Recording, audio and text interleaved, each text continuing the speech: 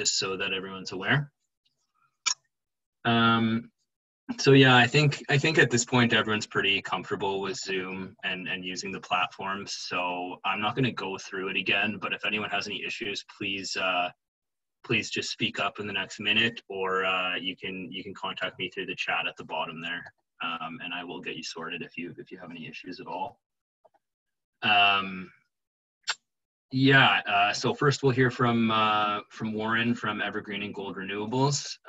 They're a local solar company, and he can fill you in on some other stuff that they do. I believe they do some work around energy efficiency as well, and as well as a few other things. And then after that, Justin Smalley from Inglewood Community is going to talk about their experience getting a solar array put up that they had installed last fall, I believe, if I'm not mistaken.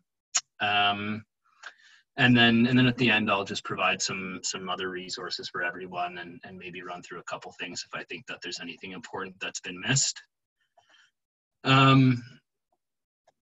So I think. So how we'll run it is if the way that we'll run questions, I think just for the ease of the presenters, is if you have any questions throughout the presentations, just you can open up the chat through the bottom of your screen and you can just ask them in there. And then at the end of the presentation, I will read off all the questions in order, and our presenters will get to them. And then if we don't have time to get to your question, which I think we probably will tonight, but if that does happen, you can just email me back at the email that I sent out, from the email I sent out earlier today, or at greenleagues@efcl.org, and I will do my best to get back to you. And then also the recording I will make available for everyone. I'm going to post them all to the website after this one, so I'll have all three of the recordings from the workshops, and they'll all go up, and I'll send emails to everyone who's been a part of who's attended any of the workshops with the link for that, as well as any PowerPoint notes that the presenters are willing to share. So yeah, without further ado, Warren, if you want to go ahead and introduce yourself and get started.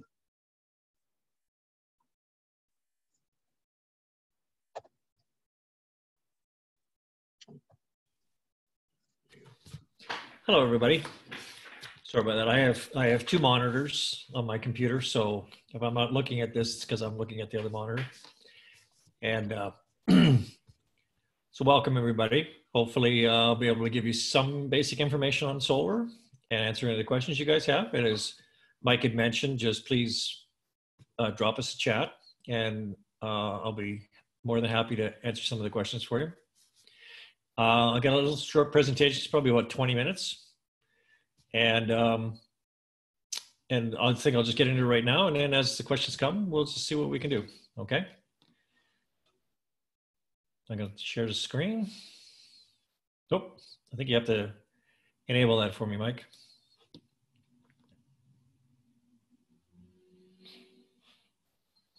Sorry, Warren, did you request? Because I don't have anything popping up, but normally it comes up. So it says that the host has disabled the attendee screen sharing. Oh, of course. Well, let's see if I can figure this out.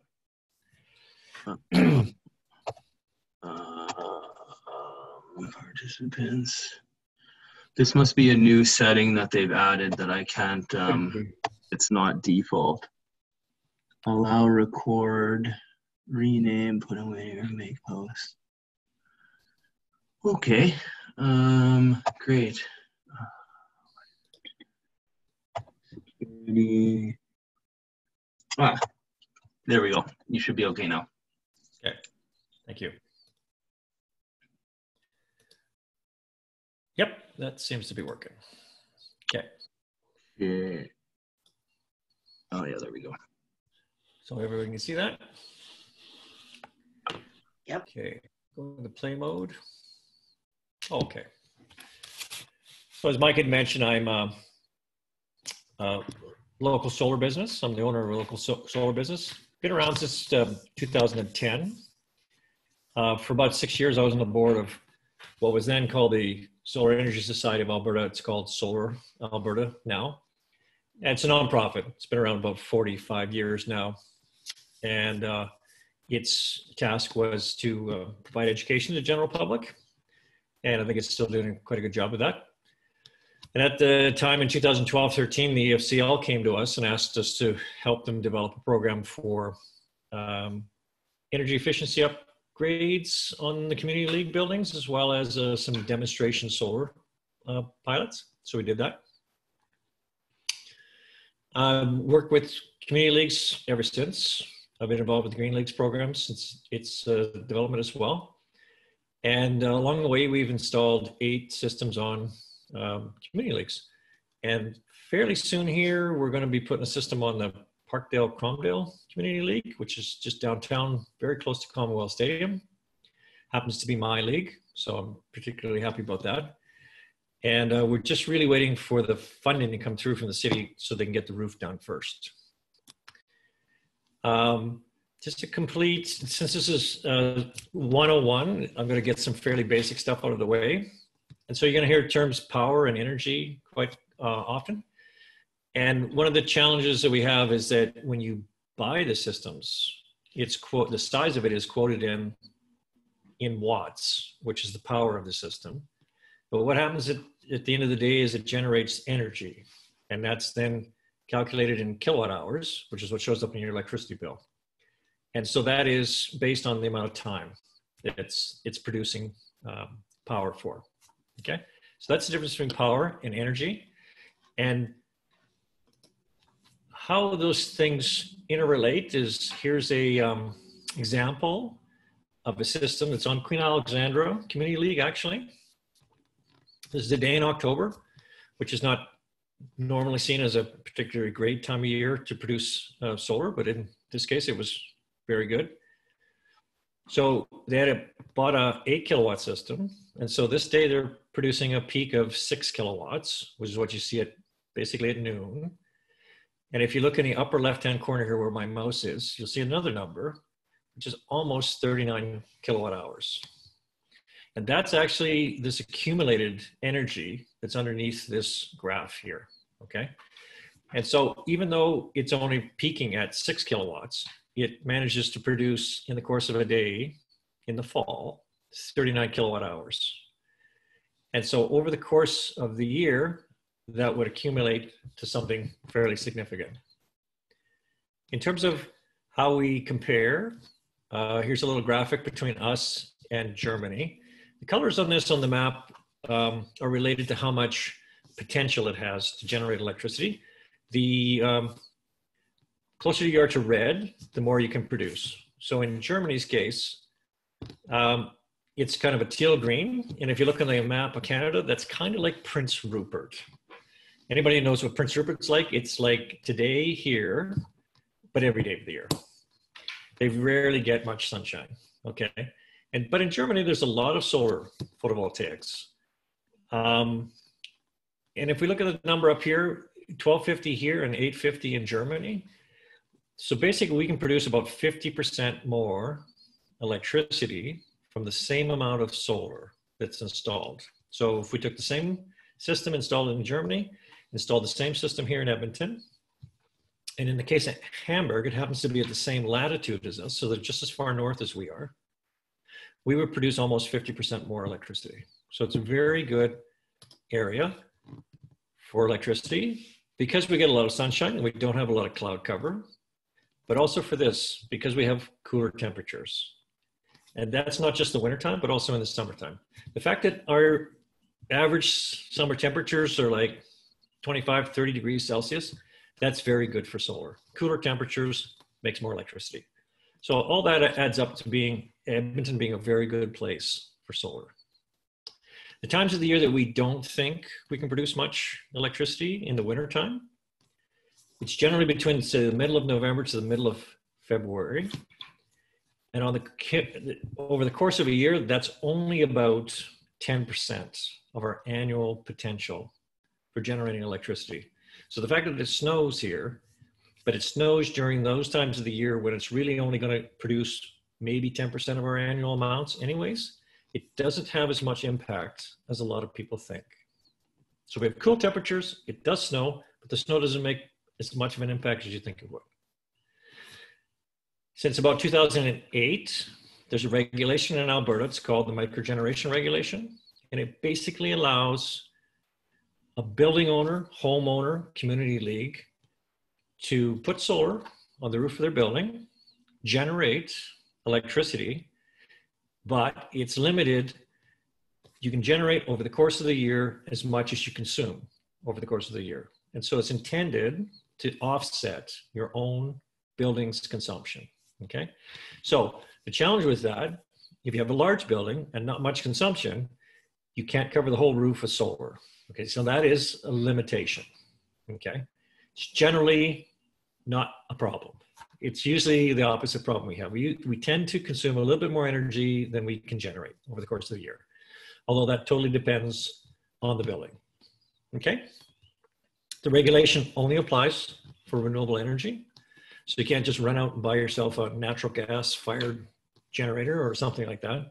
It doesn't work for that. So this is specifically designed for renewable energies. Could be wind, could be solar, could be biomass, but honestly, in the cities, it's solar. Okay, that's really the option you have. Okay. There's no batteries. The system is connected to the grid. And what happens, I'll show you a little bit later. On those days where it's sunnier and you're generating a lot of electricity, more than what you're using at that time, your excess is actually, instead of being stored in a battery, it's sold back to the grid. And then basically it goes to your neighbor, okay? It goes to whoever is closest to your building that's using electricity, okay? But that's great for community leagues because then community leagues are basically community generators, okay? Now here's a graphic at the top. This is one day. And this is typically what happens, okay? So this is from midnight to midnight. At night, when the sun's down, all this red is your consumption that you're buying from the grid, okay? When the sun comes up in the morning, you get this little green line started. The line itself is the amount of solar, and the shade is the amount of energy that you're producing. So what happens is the red line here is your consumption. It continues on pretty much at the same level. So the white area underneath here, this is the part of your generation that you are consuming. So basically you're getting that for free from the grid, okay? If anybody's looked at the stuff that Justin posted earlier, he tried to explain this, that this is the best value for your solar. Because when you look at your energy bill, your delivery charges are generally higher than your energy charges. And so this is the big benefit of solar. If you can push your consumption into the daytime when you're generating, basically anything in this area that's white, you're not paying delivery charges for, okay? The excess above this, the green shaded stuff, you sell that back to the grid and you get paid for that, okay? And so the only thing you're buying that's on this graph here are the pink bits, okay? So once the sun goes down, is the pink bits. So if you were to drop your consumption at night and increase it during the day, you would actually get a better value from your system, okay? In terms of what you can do, this is a community league that's very close to the EFCL's administration building. This is the Queen Alexandra Community League. And this system that we show here in this picture actually provides 100% of their electricity. And so they're for the course of a year. And so as you notice, there's a lot of brown shingle space left on the roof here, okay? So they actually could not fill their whole roof with a solar system, okay? Now they happen to have an energy meter as well on this, and that's what this graph is from in the above here. And so this allows them to monitor all the energy consumption in the building, as well as their generation. And so they can actually do these calculations, okay? This is also a nice tool. I'll show it in a bit more detail later on. It's also a nice tool if you're trying to do grant applications for other efficiency upgrades. And I can show you some examples from Evansdale as well, if anyone's interested. And they use this information to actually request grants. So they basically they did the solar, they put in an energy monitor, and then they did some analysis, and they went in and they asked for some grants to do energy efficiency upgrades, and it reduced the amount of their consumption. So now they've actually managed to achieve, I think they're in a net zero position where they actually generate as much or more electricity than they use. So the microgeneration regulation only applies for when you install the system. So you can put a system on the building that at that time could offset 100%. Later, if you manage to reduce your consumption, whatever you make above that, you get to keep now. Okay, so you could actually be in a position where you actually generate more electricity than you're using. Okay, that's the way the regulation is designed. Our graph here on a monthly basis over the course of a year. These numbers are kilowatt hours for a month. The blue is typically what you would consume. So this is a consumption pattern in blue. And in green, this is a generation pattern. So as most people realize that if your system was installed here, you wouldn't make as much electricity in January as you would say in June. Okay, so you get this nice shape of a little bit of a bell curve. And the consumption is kind of the opposite. We tend to consume a bit more in the wintertime than we do in the summertime. And so because the days are shorter, so we have the lights on for longer, and we tend to have a lot more heat on and other things like that. And so if you added up all these numbers together, all the blue numbers and all the green numbers, you would actually find that they're the same. And so that's how this works when we do an annual calculation. So it's not intended for every single day to offset what you consume that day. It's intended to do it over the course of a year. Okay. From an electrical side, this is again, Queen Alexandra Community League. They already had this breaker panel here in their electrical room, and they just had another little box here installed next to it. And this is what's known as the inverter. That takes your DC power from the roof and converts it into AC power, which is what the building uses. So again, no need for batteries. You can run everything in the building off of your solar. And so then all of a sudden, if you had an electric lawnmower, you have a solar powered electric lawnmower. If you're cutting the grass during the daytime, everything in the building becomes solar powered right out of the box. Okay. The way we get value from this the most, as I mentioned, is that you can use your own generation. You can consume it all. And it's just, there's nothing that you do as a building owner or consumer. You don't have to pick and choose how this works. It just naturally does this. The way electricity works, you have it flowing in from the utility and you have it flowing into your building from the roof, from your solar. Because your roof is closer, that's what gets used first. If you're consuming more than you're generating, it's topped up from the utility. So if you're using 1,000 units of electricity and you're generating 500 units of electricity at that time, you're going to get another 500 from the utility.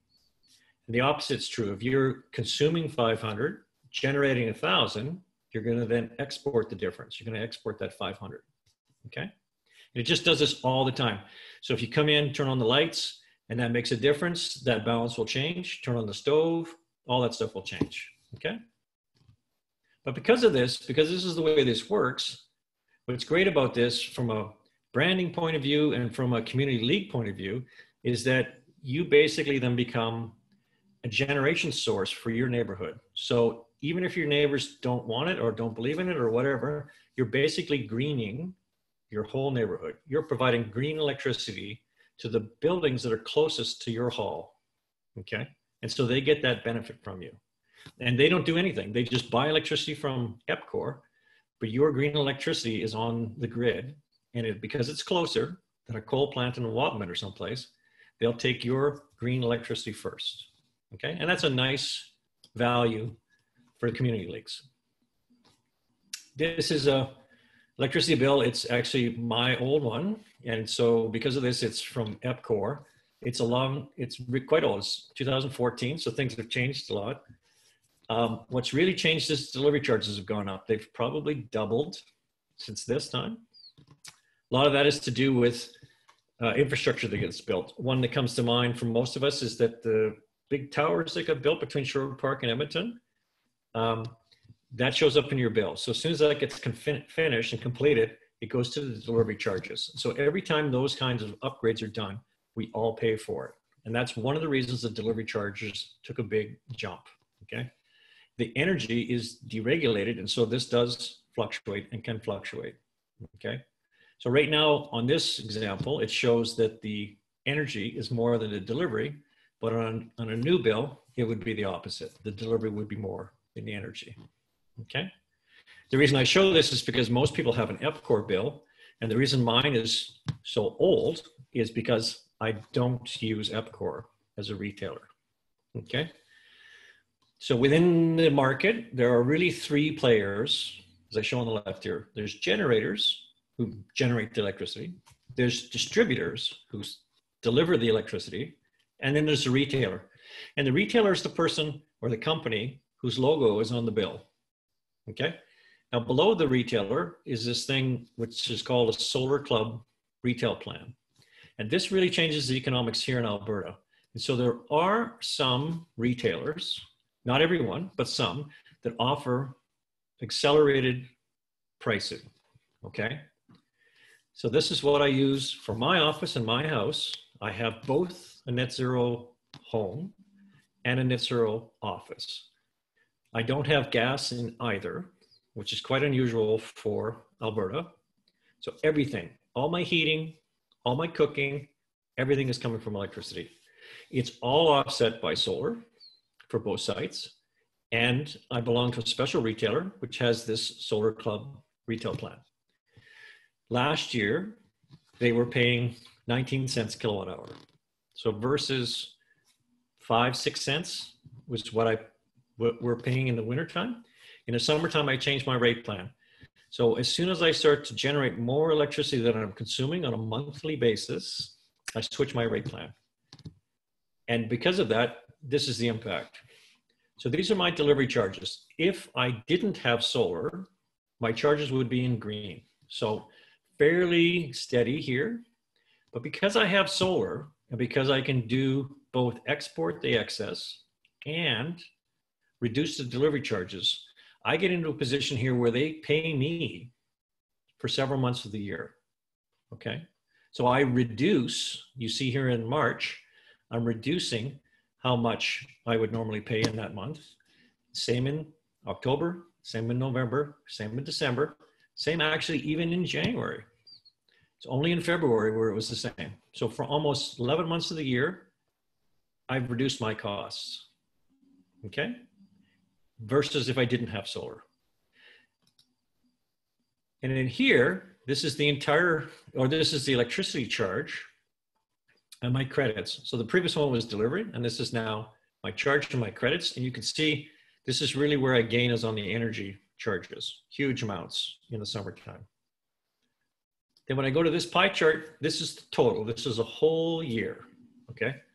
And what this basically says is over the course of the year, I had no bill. I actually made $85 with electricity, okay? So I didn't pay, of course, some months I had a bill, some months I had a credit. And so over the course of the year, when I add it all up, I actually made $85 on the electricity for my billing. This is possible to do with community leagues as well. So from a community league point of view, if you see that you have one of your big financial challenges is paying your utility bills, you can see that actually solar could be a reasonable investment, that it actually has a value to the league after a certain point, okay? So from a design consideration, there's just a few factors that are important. Obviously the sun. In terms of the sun, what's important is the orientation. Which way does it face? What's the angle that the roof is at? And how much shade do you have in your property? Okay. Now, most of us think of solar that it has to be installed on the south side. And that's actually not necessarily true. The advantage of being so far north, as most of us realize, is that the sun in the summertime, the sun comes up pretty much in the northeast, and then it sets in the northwest, okay? And because in the wintertime, that's really only 10% of our potential, well, that means that 90% of our potential is in the time of the year when the sun's coming up in the east to the northeast and setting in the west to the northwest. So the days, those long days if your system actually faces east-west, you can really take advantage of that. So these are two examples. The blue curve is if a system faces south, and the purple curve here is a system that faces east and west. So half of it's east, half of it's west. That's the little dotted lines. And if you did the math on this, this little blue dot and this little yellow dot adds up to this purple line. Okay? And so this purple is very close to what the blue is. This system on the right that faces east-west is slightly larger, but not significantly larger. And so you can actually see, in this case, the one on the left is 7 kilowatts and the one on the right is 8 kilowatts, okay? And they almost produce the same amount of electricity, and this happens to be in the summertime, okay, as an example. There are other times of the year when it doesn't quite match, but it means that if your building doesn't face south, you don't have to knock it down, okay? Solar can compensate for that a lot. It's also true if you have a shady site with trees and stuff like that that you can't cut down. There are technology that can compensate for that. A lot of stuff we think, oh, we'll put it on a roof, a flat roof. That works too. The only thing to consider here is that this is supposed to be a little solar panel here, and this is a little solar panel here. And the distance between them is 4 meters if they're tilted too much. In this case, it's 30 degrees. And so what you see on flat roofs today is that we actually have them quite flat, 5 degrees or so, because then you can put the rows together closer and you get more solar on the roof. So if you have a roof, a community league with a flat roof, they work really well too. Again, you lay them down a little bit flatter so you can get them closer together so you can get more solar panels on the same amount of square footage of your roof. You still make good electricity. Your system has to be a bit bigger because it's not quite as efficient, but it still works quite well. So here's the office at the Edmonton Federation Community Leagues. This is their tiny little array, but it works, generates electricity. One of the challenges they have here, this is very, very typical of an existing building. They have this big shady tree here, which the city owns. All the community leagues know this. The city won't cut that tree down. And the other thing they have up here is air conditioning units. And so all these little things across the roof. And so all this stuff reduces the amount of solar that you can put on the roof, okay? This system that on here was installed in 2012. It's intended to be a demonstration project. So by no means is this intended to offset all of the EFCL admin buildings energy. But this is one of the challenges when you live in a city of trees. But we can get around that. Here's some examples of systems that you would see. If I look at number 1 here, this is a typical commercial roof, a typical installed system. It's a fisheye lens, so it's curved. The solar panels are actually straight, but in order to capture the whole roof, you see this curvature in it. They're just laid flat at 5 degrees. And in this case, they're weighed down with concrete pavers, okay? And I don't remember if I have that slide still. I think I do. I'll show you a reason why you weigh them down. In this case, we don't bolt through the roof. They're just weighted down, and that way your roof won't leak. This is a specially engineered product for this, designed for this. And on this is the, this shiny silver thing here happens to be a wind deflector. So the wind doesn't get under it and lift it off the roof, okay?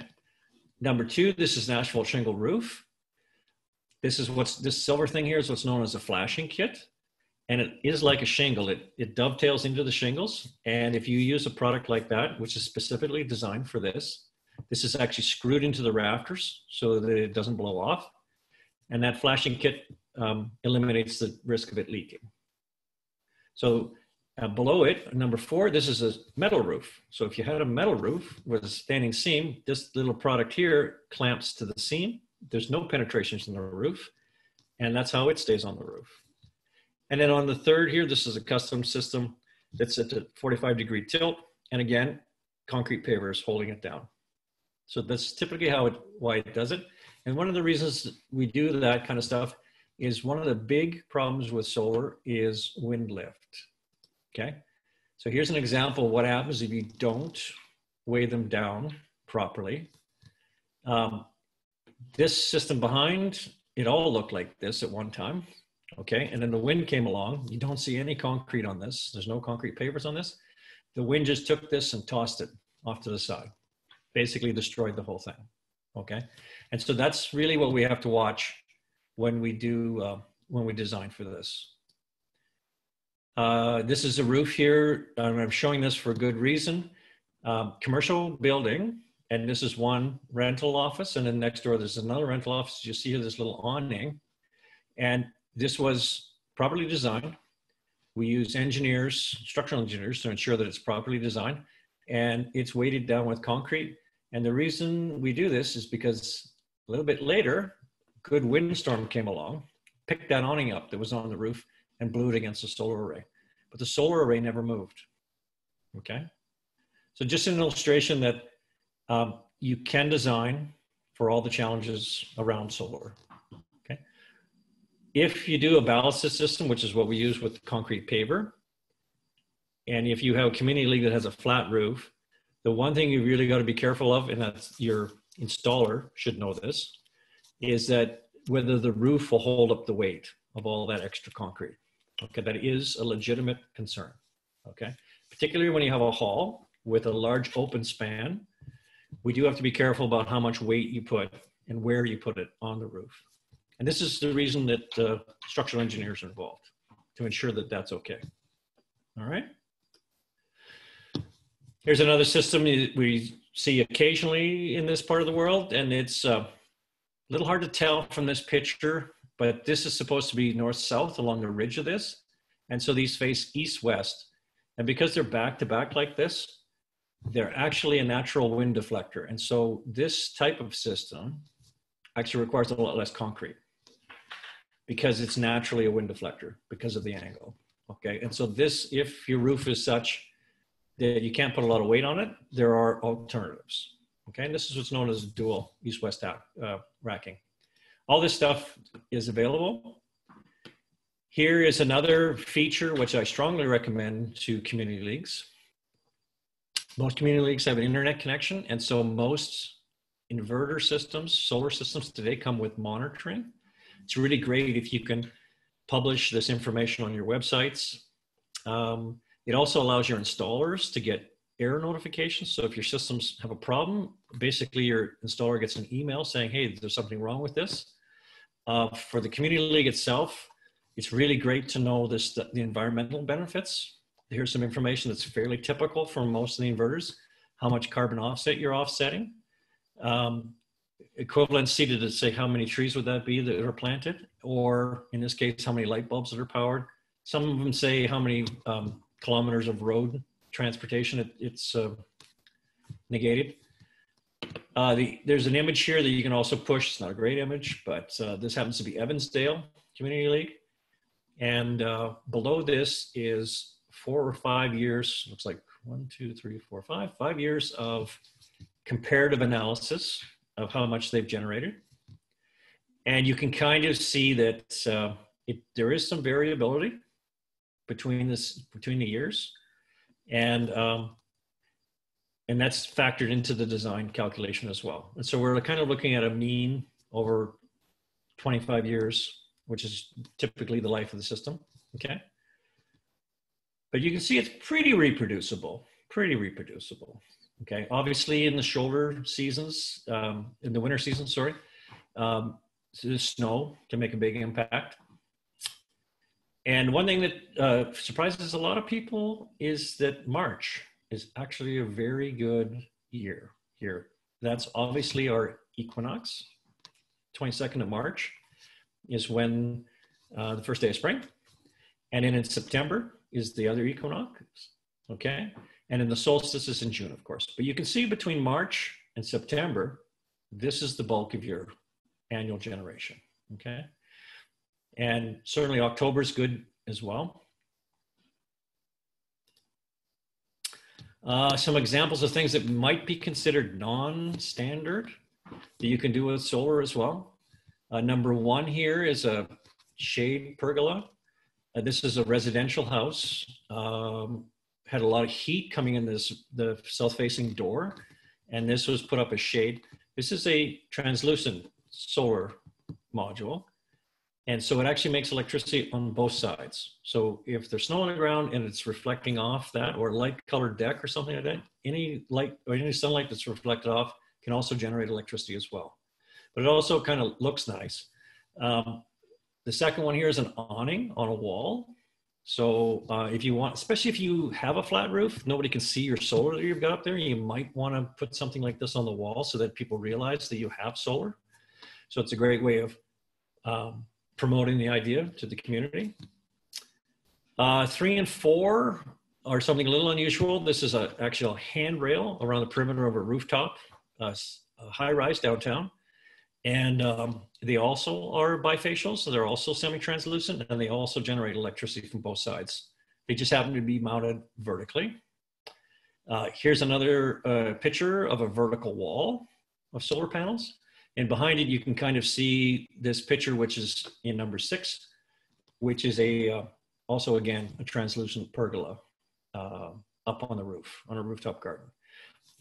This happens to be actually 15 stories in the air, which is one of the highest installed systems almost in the world. I don't know of too many systems in Canada that are installed at 15 stories because of the wind. It's very windy up there. But it just shows that you have lots of options. Okay, so that's basically the slideshow. And I'm going to turn over the display back to Mike somehow. And then are we going to ask questions next, Mike? Yeah, I will. I'll read out Joanne's question, and then I've got a few follow-up questions for you as well that I've kind of jotted down just to. Okay, I'll stop sharing a few more things. Joanne asks, would we be able to cover the consumption at another location we pay for? So I assume what you're referring to, Joanne, is if the league has 2 separate bills at different locations. Is that right? Well, we've got a building, and then we also pay for a light at a nearby park, and it all comes on the same bill with EPCOR. Right. So it's probably, when you say nearby, it's probably like just outside the building? No, it's about 5 or 6 blocks away. Oh, really? That far? Yeah. And it's on the same bill? Yes. Wow. So it shows at the different addresses. Right. Okay. One, it's at one of the storm ponds, and it used to be used for a skating rink. Okay. So that's why we had the light installed there. Okay. There is a section of the microgeneration regulation which allows you to what they call aggregate addresses. It was intended for, say, farmers who maybe have a farmstead in one and a grain dryer or something like that on another adjacent property. The challenge to that is that it gets a little tricky in the cities because it's supposed to be on the same distribution line. And so it could be that 5 blocks away, you're still on the same distribution line. It's possible, though, that you're not. So that's a little tricky one but in theory, you would be able to combine both. So you'd be able to take the total consumption and make the system on the community league a little bit larger to offset that other light, okay? But without actually asking EPCOR whether that could be aggregated or not, I can't really tell you. Okay, the potential is there. But the potential is there, and it's allowed for that. Okay, thank you. Sorry. Okay, so Warren, if you don't mind, I've just got a couple. Sure. First, I'll just say that east-west system that deflects the wind, right, that you showed, I've never seen that before. That's super, super cool. No, I've never. It became popular. The advantage of it is that you can. So there was a move about 5-6 years ago to put systems down flat, and if you know the Mosaic Center, system is flat. But if you think about it, it takes up this much square area, and if you tilt it a little bit, it actually takes up a little bit less square footage. And so you can actually get more on the roof if you tilt it a little bit. And the other advantage you have is because there's a slight tilt to it, the dirt and moisture run off, and so they actually stay cleaner. One of the challenges they have the Mosaic Center is that it actually gets pretty dusty, and the water doesn't run off of it. And so the dust kind of accumulates in the corners and stuff. So this type of a system, you would actually get a little bit higher density on it. And in parts of the world where you're making money off solar, that makes a big difference. Okay. Yeah. Sorry. Yeah, but because we're so far north, that east-west orientation really looks good. Also, if the building is slightly rotated, they can follow the line of the building, and they maybe aren't quite northwest and east-west facing, but it doesn't matter. And so you can actually get a much more efficient array out of a building that's maybe rotated slightly. Like a flat roof building, obviously. Flat roof building, yeah. Yeah, cool. Unfortunately, we don't design buildings for solar,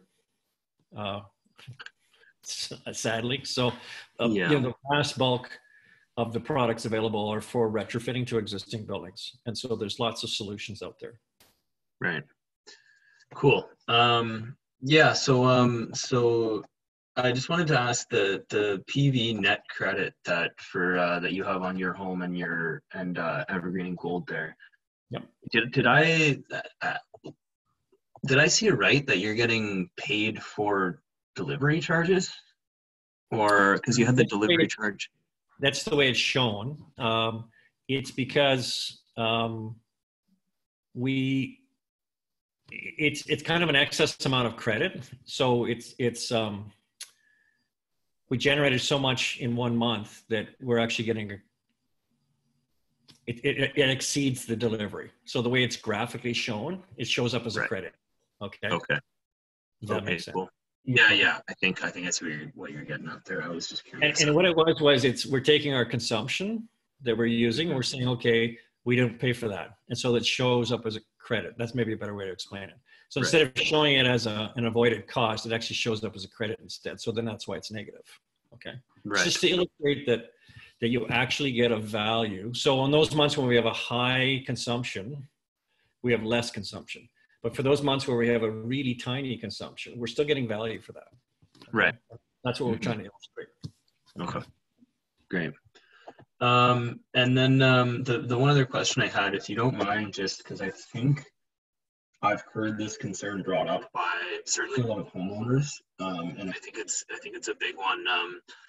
Like when you're looking at a flash mounted system. So for those of us here, that was the one Warren showed when he was showing the different ways that you can mount it on the roof. The one that kind of mounted in just like a shingle almost. Yeah, I'll show a picture. Yeah, I would really, I wouldn't mind if you could just sort of explain how the leaks are prevented with a system, with that sort of mounting system, because you are drilling into the roof, and I think like a lot of people, that's quite a big concern for them, understandably so.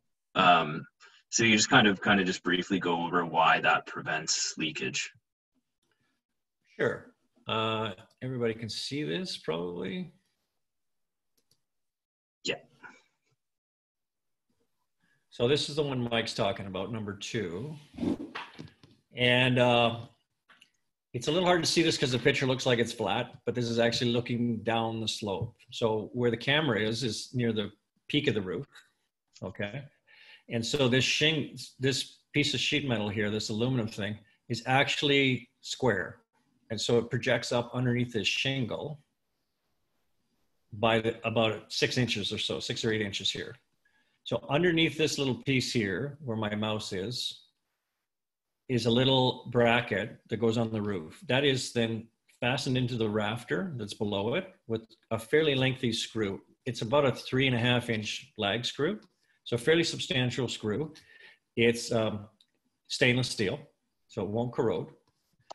And then what's a little hard to see in this picture, there's a neoprene layer between here. We also put roof caulking underneath the flashing itself in a semicircle here, so water doesn't penetrate underneath of it. Then there's a neoprene here and a neoprene over the nut and bolt here as well. So this is all sealed and waterproofed under here.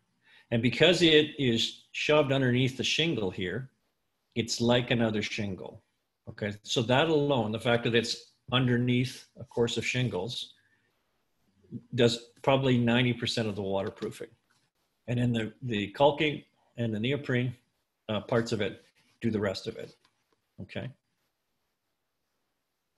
Does that kind of make sense? Yeah, that makes sense to me. Is there an example you could see where you would have leaking? Like say something went wrong.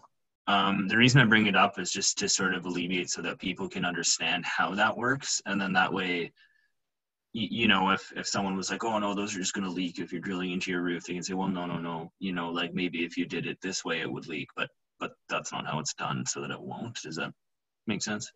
Yeah. So one of the reasons I actually specifically mentioned this in my presentation, is that it's a fair bit of cost for the installer. So when you're presented with quotes, multiple quotes, let's say they're all the same price. So the way some installers can make a higher profit is they reduce their costs. And what some installers have done is they don't install the flashing kit. So this other piece on top is called an L. The thing is shaped like the letter L is called an L bracket. Solar people aren't necessarily the smartest people in the world. So we have to keep this simple. So this is what's called an L bracket. And what has happened in some places is that they'll just bolt that right to the roof and eliminate the flashing kit. There's two reasons for that. It's less material, so it doesn't cost as much for the material. It's a lot quicker to do it. It's only a very simple one step rather than 3 or 4 steps, let's say, okay? And so from a prudence point of view, when you're in due diligence, if you're the person for the community league who's trying to purchase this stuff, this is something you want to make sure is that your racking, if you have a shingled roof, that your racking includes what's known as the flashing kit, because this is this big square piece of aluminum. The presumption always is when you're looking for quotes for any contractor, you should make sure that they have some insurance coverage. The minimum is workers' compensation. The reason you want workers' compensation is if they or their staff get hurt on the job, they're not allowed to sue the community league. They're not allowed, if you're a homeowner or if you're a property owner and any contractor has workers' compensation, the value of that is actually so that the homeowner can't be sued. They're legally not allowed to sue the homeowner if their staff get hurt on the job, okay? Workers' compensation pays for it, period, okay? So you want to make sure that they have workers' compensation. And then the second thing is you want to make sure that they have commercial insurance, and the commercial insurance would cover anything like a roof leak. So let's just say they don't install this properly, or it's not installed as per the manufacturer's recommendations, then you can go back on the installer's insurance to have a roof leak repaired, okay? Rather than the community league's building insurance pay for it, it should be the installer's insurance that pays for it, okay? And so I would say if an installer has insurance, they probably don't want to have a lot of claims. And so I would hope that they would do a reputable job of installing it. But that's part of the due diligence that you do with hiring any contractor for a community league, because you want to do your homework. You want to make sure, you want to get references of work they've done. And if possible, it would be good to go out and actually see the work that they did as well. Okay, it's very important. You know, and if for the layperson, it's really difficult to see this stuff and tell the difference. Okay, but yeah, it's a tricky one to really recommend. But get multiple quotes, ask all these questions, make sure they have insurance. You know, that kind of stuff. It's fairly. I can't remember, Mike. Do you guys still have that listed on the EFCL's website, kind of list of do's and don'ts for that? I'm not sure if I know there's probably some resources available. I know for me on my end, I do have a preferred contractors list I put together. And that's got you guys and a few other companies, and then it has some solar companies and some energy efficiency, like energy auditing companies and stuff like that. And so those are the ones that we've vetted and that have quite a bit of experience, both both in the industry and have been around for a while, as well as working with community leagues. And so that's a great place to start.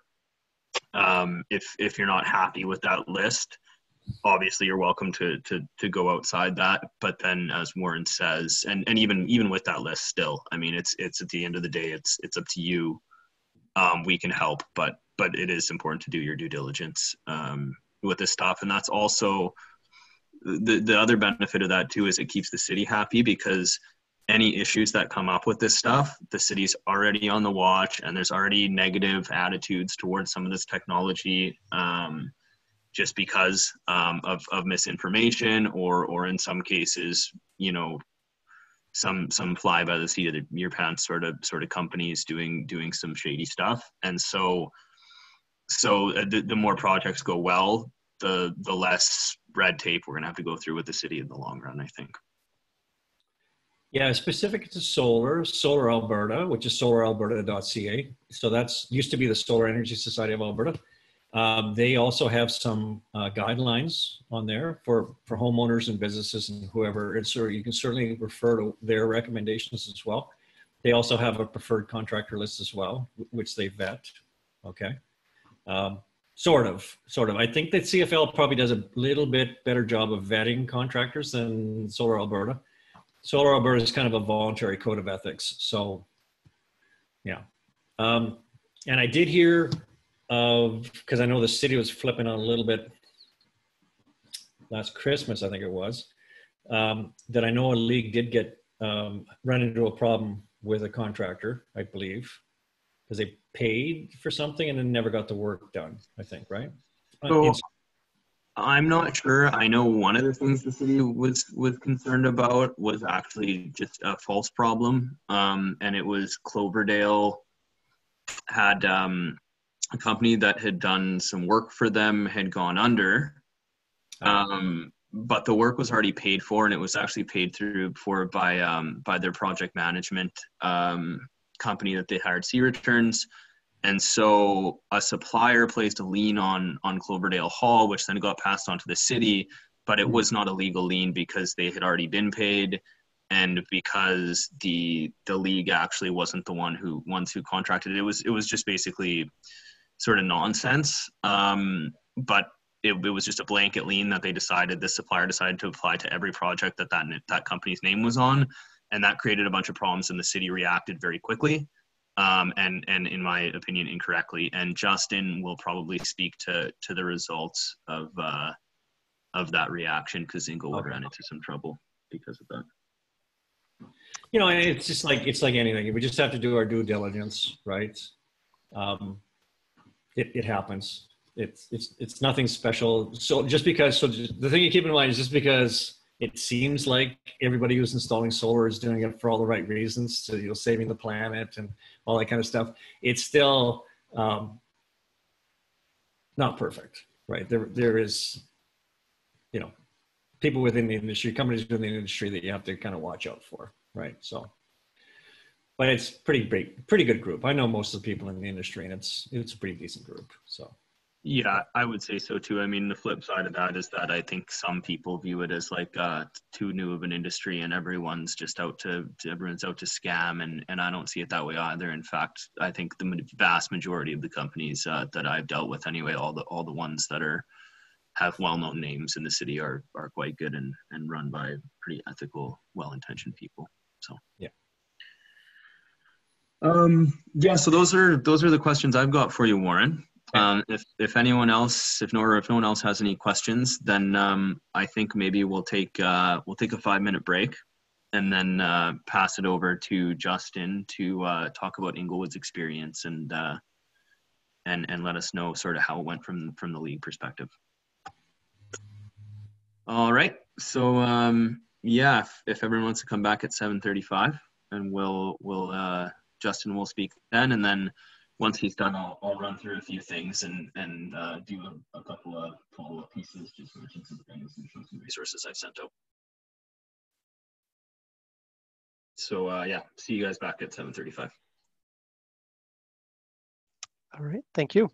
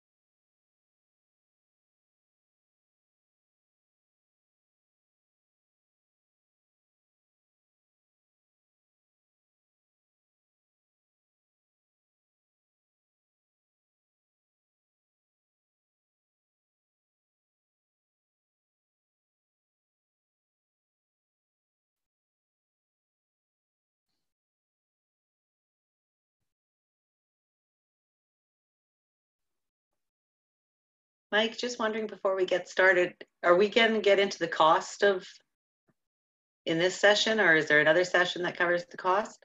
Well, I think Warren could probably speak to that if you'd like, if he comes back here. I think he will. Or I know Justin's also been through it, so he'll probably go through Inglewood's experience. And for the typical size that you're likely to see on the community league, it does depend, again, to Warren's point, on two factors mainly, which is your consumption, because you can't put more up than you consume in a year, and then also your roof space. And then also like how much you'll need based on orientation and things like that, other factors. But I don't know. I mean, Warren, now that you're back, maybe you could speak, Joanne, just had asked about cost. So, you know, depending on the size of the system, what do you figure is typical? Yeah, so where it gets a little tricky, you have to keep in mind when I was talking about power versus energy. So that ratio is determined by the efficiency of the site. Okay. So I was showing the map where how we compare to Germany. So that's an efficiency just between us and Germany. Okay. But also within this area, there's also efficiencies. Okay. Right. So as an example, my office, we did it in 2010 and we paid $8 a watt installed for the system. We installed it, but that was the price at the time. Today, it would be somewhere between $2 and $2.50 a watt for the same thing. So in those days, it was about $65,000. And today that would be about $20,000, $22,000. So that's how much it's come down, okay? The challenge with giving you a fixed price on it is the bigger the systems, the better the dollar per watt is, okay? So the smaller systems, there's a fair amount of built-in costs. And so as I kind of mentioned, we have to do structural engineering, we have to do permitting, we have to do all that. We have to pull an electrical permit, we have to get it inspected. There's a lot of just overhead costs. And so the problem is that little systems, it's almost not worth doing. And so, but you don't have to get very big before you start to get into some really efficient prices, okay? You could see something in the $2 a watt range. That would not surprise me. You could see something below that. We're getting kind of at that point where, quite honestly, I think if you got a quote in the wintertime, before an installer has filled up their order book for this summer, you would get a better price than if you called somebody in August. If you called somebody in August and said, can I get you to install this next week? They would probably give you the most outrageous price just so you would go away. Okay. So some of it is that. Okay. So if you call them in February and say, what's the price? And they don't have any orders yet, or not very many, then they want to keep the crews busy. And so that's a little tip. I would say contact them in the late fall if you want one for the next year, and start talking to installers, get a couple of quotes, and make sure you understand why there's differences in prices between them. Okay. But because it's priced on a dollar per watt basis, one of the problems with that is that it doesn't speak to the complexity of it. Okay. And so I have seen quotes from installers where they've said, here's the price, and it'll be 100% of it. But then when you read the fine print, it's 100% of what they quoted you, but it's half the size of another quote they got, because the other quote is twice as big. Okay. And so you kind of have to watch that. Okay. And so I think the best thing to know is to figure out how much you use in a year, how many kilowatt hours you use in a year. I have an example which I could find fairly quickly, but on most bills, there's a bar graph that shows electricity at a glance, is what EPCOR calls it. And it's like a bar graph every month for the last 2 years. And if you did quick math on it, you can kind of figure out from that and add it all up, and you've got a rough number. So that say in a course of a year, you use 30,000 kilowatt hours. And then when you get quotes back, so your installer should ask for that. If they do not ask for a copy of your electricity bill, then I would not believe their quote. They should also come out to your site and look at the building, because the other problem with community leagues, as most people who volunteer at a community league understand, they weren't given the best buildings from the city necessarily.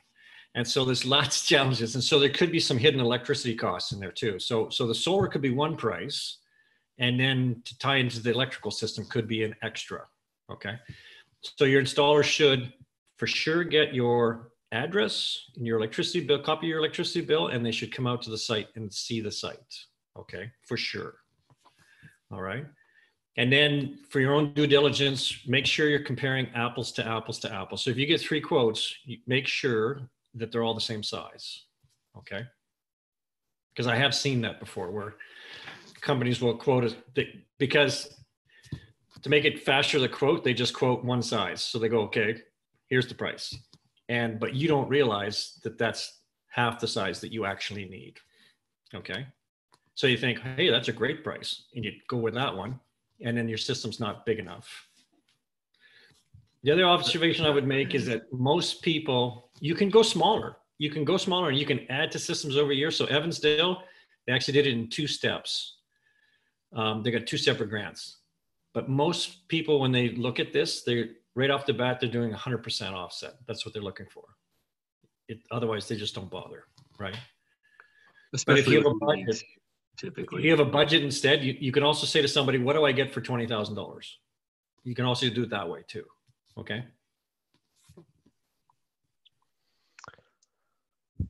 Did that answer your question? Yeah, but if I say I got $20,000, then they'll just spend it all. Sure, they're not gonna give me any change back. But if you get several quotes, again, you have to do comparison, right? So what do I get for 20,000, right? And you're probably better off to ask for the 100% first. And then if it's more than your budget is, then you say, okay, I can't afford that. How about what can you do for me for $20,000? And it should be proportional. Okay. Okay. Yeah. Good. Thank you. Sorry, Joanne, I was just going to say, in terms of first steps, when leagues approach me and ask, well, we're interested, what do I do? The first thing I say is you get 1 or more site assessments done.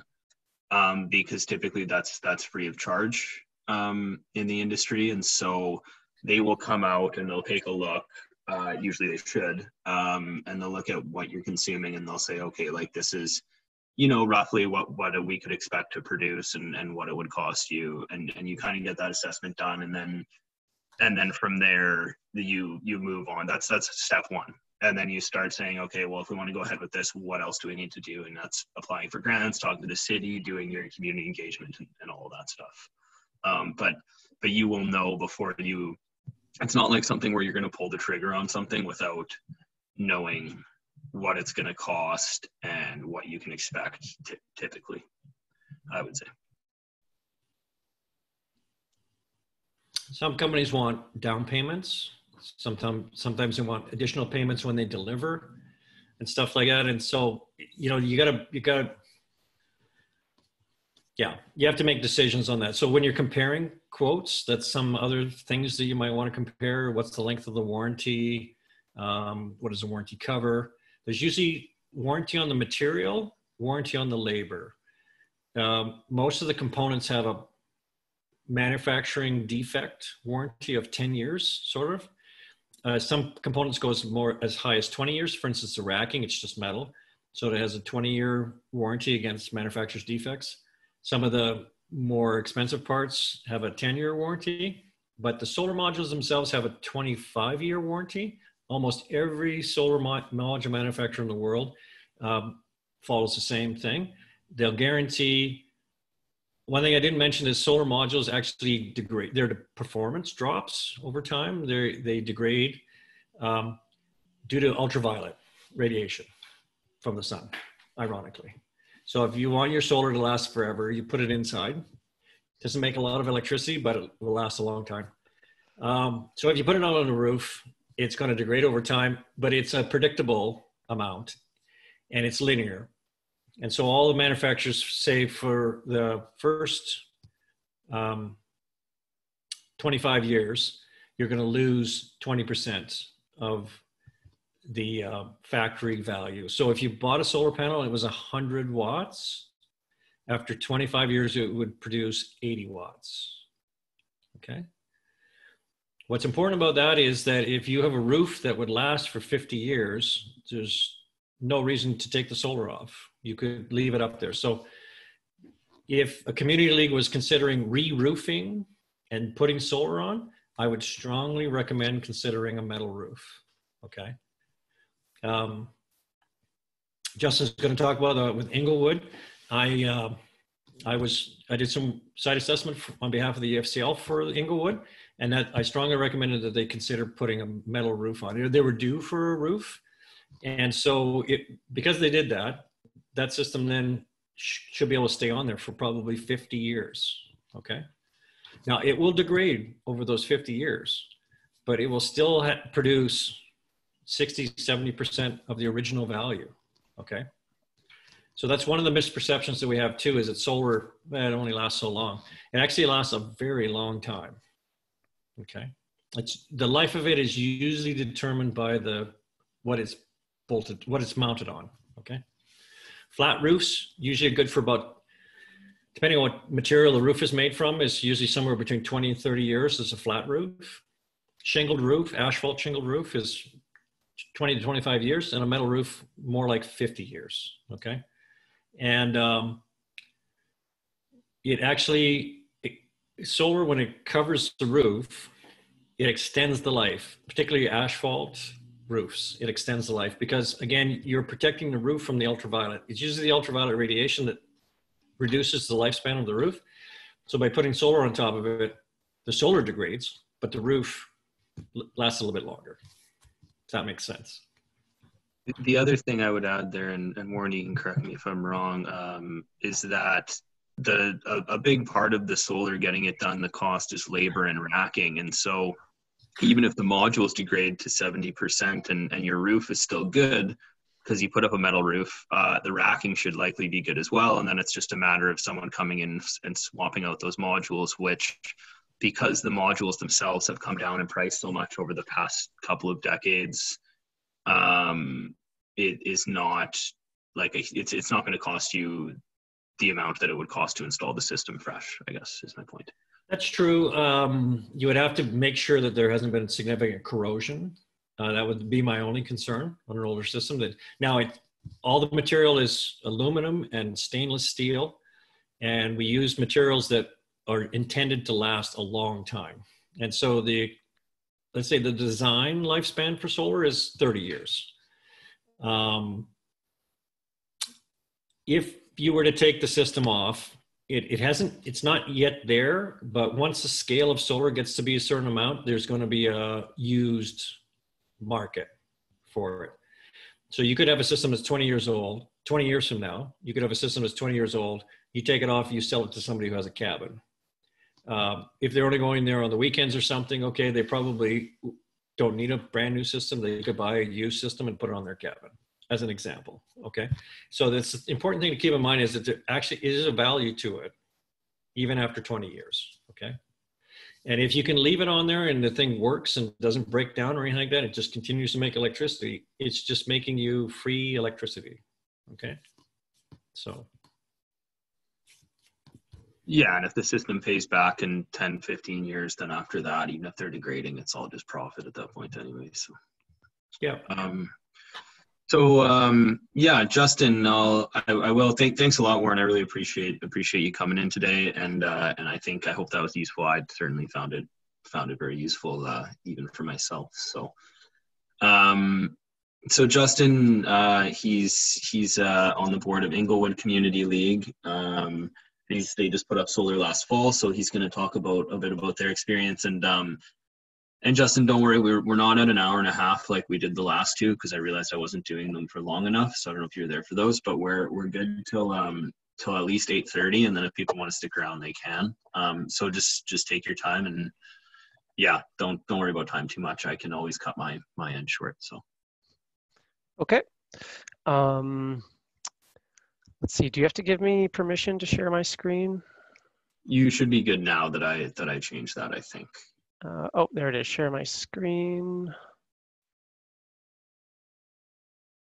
Share. Okay, so I've got a bunch of different things to share, and I'll be jumping around a little bit. So hopefully this goes relatively smooth.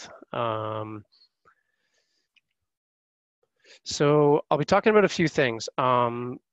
One is from the project management point of view. That was a lot more more work than I anticipated.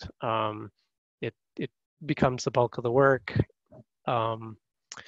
and getting all the grants written or grant applications written, and making sure your funding comes through, working with the board, scheduling things. It all kind of has to fit together like a little jigsaw puzzle. And I apologize for the lighting where I am. You can't see me very well, but I'll focus on the presentation instead. So this first presentation here, I'll talk about just a little bit about project management and all the different steps that we took to go through. And then after that, I'll have the presentation that I gave to my board of directors, which was basically used to sell them on the idea and get approval for the funding. I'll be providing copies of both of these presentations to everybody, as well as a few other documents I've put together. So here's a picture of our completed array. As you can see, we did in fact go for the metal roof. One interesting thing about the racking that Warren didn't mention is they dropped our price by about $3,000 for metal roof racking compared to the shingles and the flashing. So depending on how your budget is split up and where your funding sources come from, that actually helped us a little bit for getting the solar approved. The metal roof costs 2.5 times as much, so you're not actually saving money, but for this part of the project, it did. One other interesting thing about this is you can see up on the left there that our chimney stack,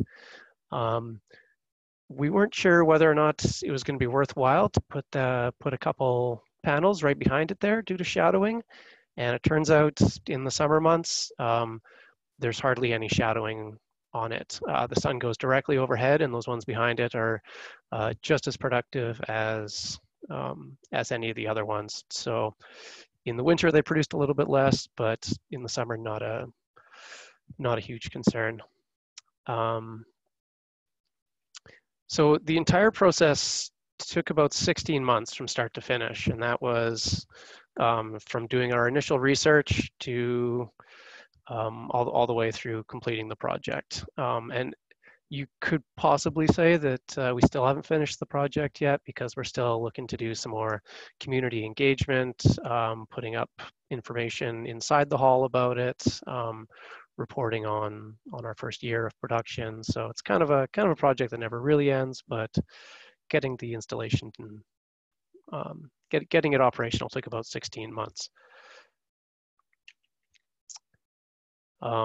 So this is where we'll be talking about. So the general timeline, these are probably where you'll be starting as well. These Q1,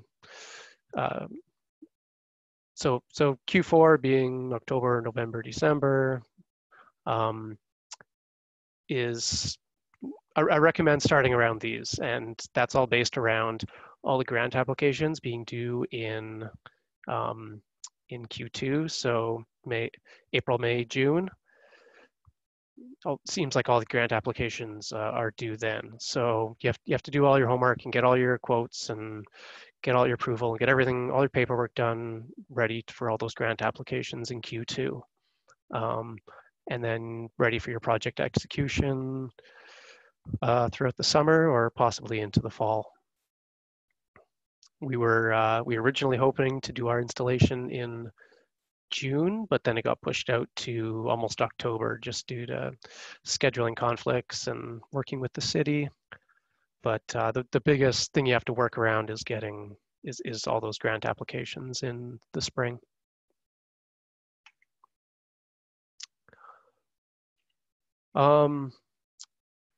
So yeah, like Michael said, one of the first things you want to do is figure out the size of the system that you're hoping to get and its relative cost. Make sure that you have enough money in the bank to do it. We were able to use our casino funding for most of it, as well as a couple grants. But the bulk will come from your casino funding. So now that COVID's here and casinos are all pushed back and funding is tight, this might push your project back a little bit. Maybe push it back a year while you have to refill your coffers, or just wait for the economic conditions to settle down a little bit. But that might just give you some extra time to plan the project.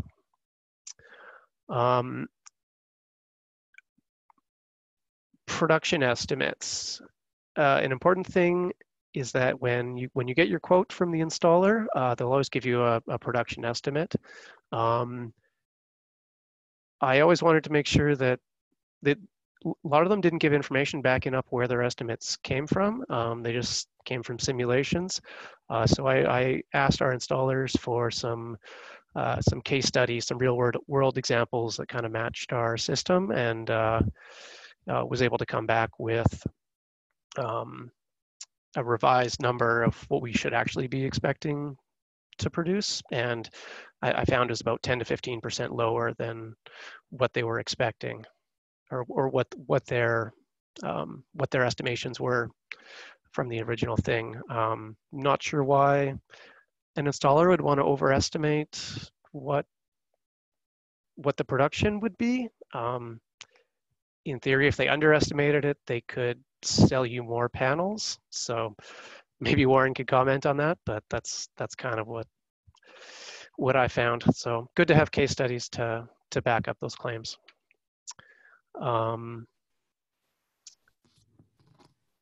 Did you want to comment on that, Warren? Or? Sure. Sorry, I don't want to interrupt, but that is accurate. 1,100 is reasonable ballpark. I would say anywhere between 1,000 and 1,100 is what I would expect, real world. And you're right. Most people are using simulation software, and it's way too much. It's usually saying something like 1,300, 1,450 kilowatt hours a year. If you look at that map I showed, it's 1,250 at best in Edmonton. So anything that's over 1,250, they're just dreaming. Yeah. The installers, they all know what price points are out there in the market, and they all know the price point they need to hit to be competitive. So we found that all the quotes we got were roughly in the same ballpark. They didn't vary by more than a couple percent.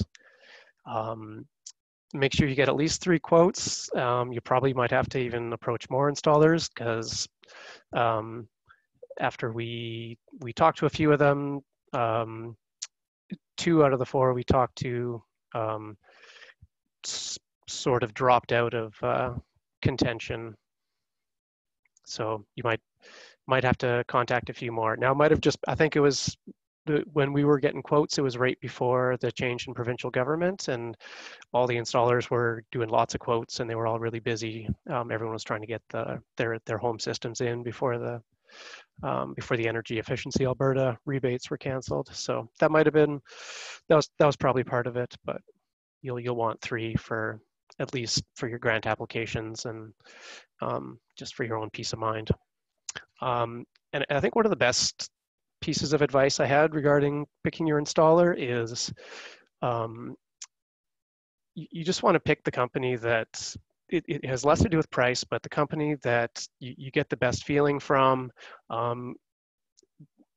You're basically entering into a 10, 20 plus year relationship with them to monitor your system. So it's that's really what you want to be evaluating them for at the end of the day. All else being equal, with the parts and the technology aside.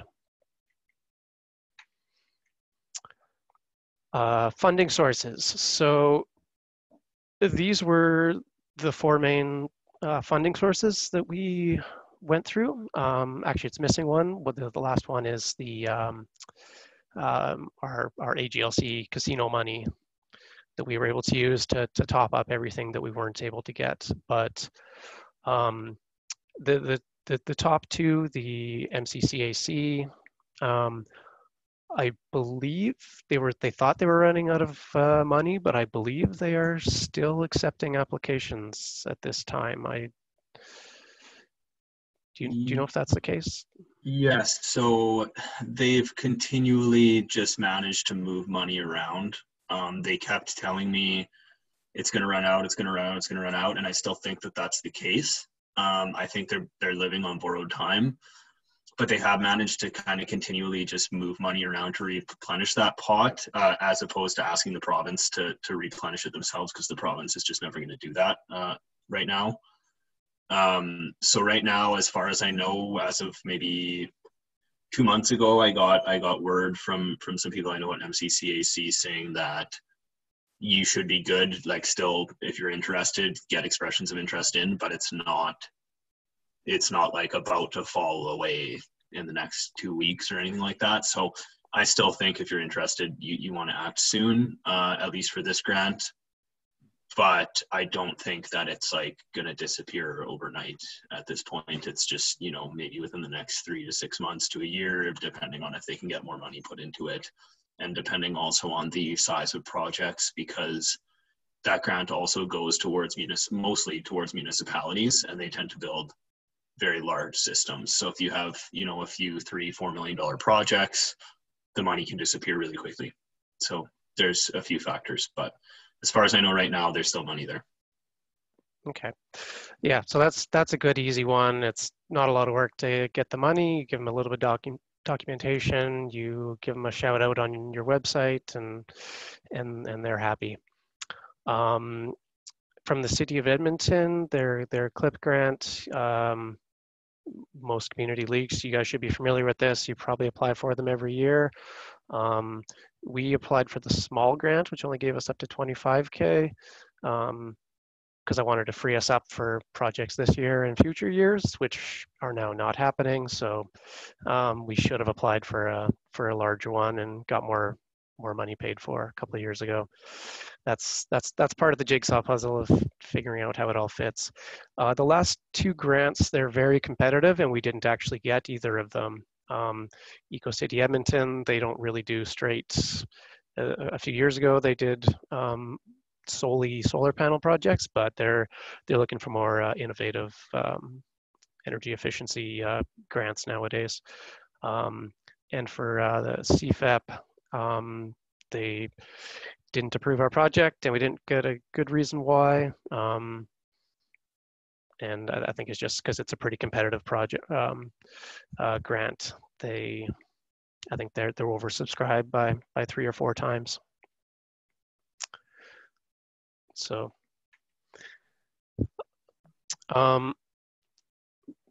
part of the work leading up to it, once we had our quotes, was selling the project to our board of directors. Is this what we want to be spending our money on?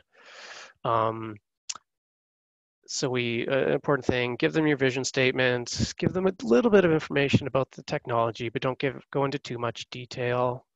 You're going to find some of your board of directors will simply oppose the idea. We had one guy on our board, and he didn't believe in solar. That's a direct quote from him. I'm not sure what that means, but he was a staunch resistance to it. It doesn't exist. Yeah. And there'll be a lot of frequently asked questions from the board of directors too. I'm actually going to go my next presentation will be going through a lot more of these in detail for the stuff that Warren hasn't already covered. Payment milestones. All of our installers, they asked for 50% down payment and then 50% upon completion. we negotiated it to be 25, 25, and 50, just due to the length of the time that the project took to get off the ground, and we needed to get a little bit of preliminary work done up front in order to secure some of our grants. And I think this pricing scheme will help alleviate some concerns from the city administration as well, as in terms of what risk you're undertaking. So worst case, you're only ever losing 25% of the cost of the project if something significant happens. And another important part of this is, even though it's a very becoming a more standard piece of construction, you still need to go through what's called the community group-led construction process. When we redid our park a few years ago, it was a very intensive process. They actually did a good job of streamlining the process for us, understanding that it was a pretty minimal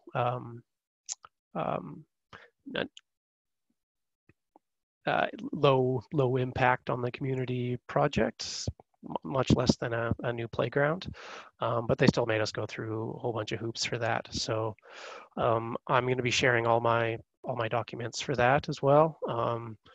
The strategy plan was just a 10-page document that I made up that outlines the plan from start to finish, again, to just help alleviate their concerns. And then that last item there, the surety bond, that is something that the city administration threw at us at the last minute, about 10 months into the whole process. And they said, you must have a surety bond, also known as a performance bond, which added about 10% or $4,000 to the cost of our project. And it's basically insurance an insurance policy for us in case the installer doesn't finish and the work needs to be otherwise completed. I'm going to suggest that any community league that does move forward with a solar panel project fights tooth and nail against having to get that surety bond. I know Michael as well has been doing his best to avoid that, but basically it's added no value to us. And increased the payback period of our project by years. And for something that's already a minimal risk.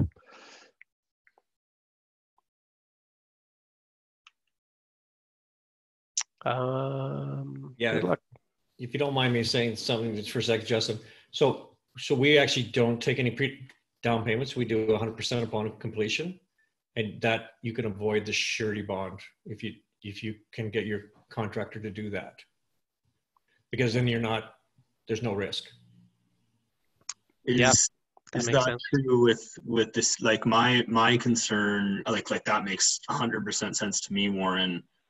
When it comes to the city of Edmonton, it doesn't always have to make sense. Is that something that you think would be the case dealing with them, or they would? Because I feel like this just came that I mentioned Cloverdale and some of the issues they had. Yeah, I'm quite. I don't know. I think that basically their legal department just was like, get it bonded, stop. We'll never worry about this again. It's just kind of a joke, but that's crazy. Yeah, I mean, obviously, if it's 100% on completion, that's insane. But I mean, I just don't know what the city sometimes.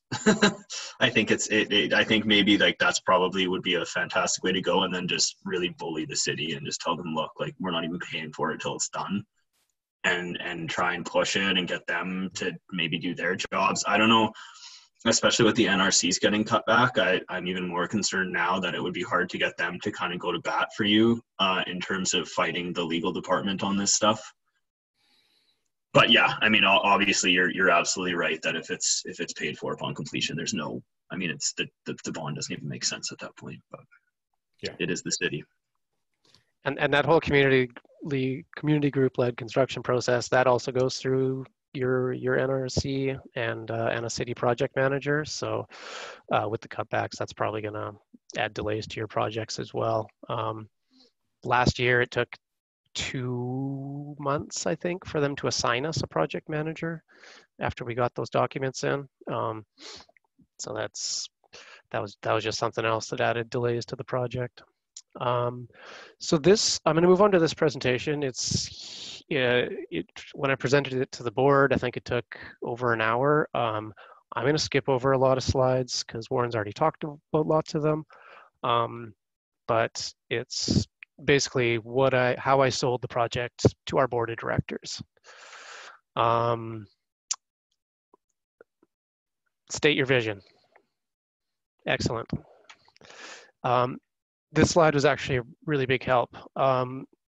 Some of the more risk-averse people were saying, "Okay, we're not the first people to do this. we're not cutting edge, but we're not at the end of the pack either. So we're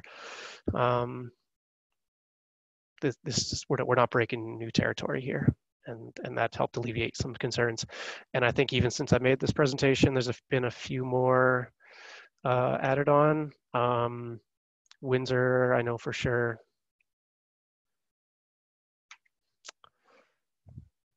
A little bit of information saying how fast prices are dropping, but will they continue to drop? Maybe they will, maybe they won't. Warren went through this part already, talking about the micro generation rules, how it works. More slides that Warren already covered. Just shows that Edmonton in particular is a pretty good place in Canada to have an array. A little bit about, here was a picture of our league before the installation went in, and I don't think I cover it, but I'll mention it here. You can see there's a playground right next to us there. And it's a 2-story drop off the side of our building. That was a pretty big concern about snow sliding off and hitting the kids at the park. So we had to actually invest in a pretty beefy snow guard system, and that added an unexpected cost to the project. I think we paid an extra $3,000 for that. So that's something to keep in mind and try to budget up front, and instead of trying to find money for halfway through the project. You can also see there our air conditioning units are sitting right on the south side of the roof. We were actually able to get those moved to the other side when we had our roof redone. So a little bit about the stats of what we did.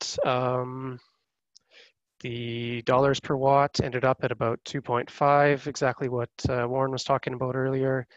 And then with the rebate, it went down to about $1.50 per watt is what we actually ended up paying.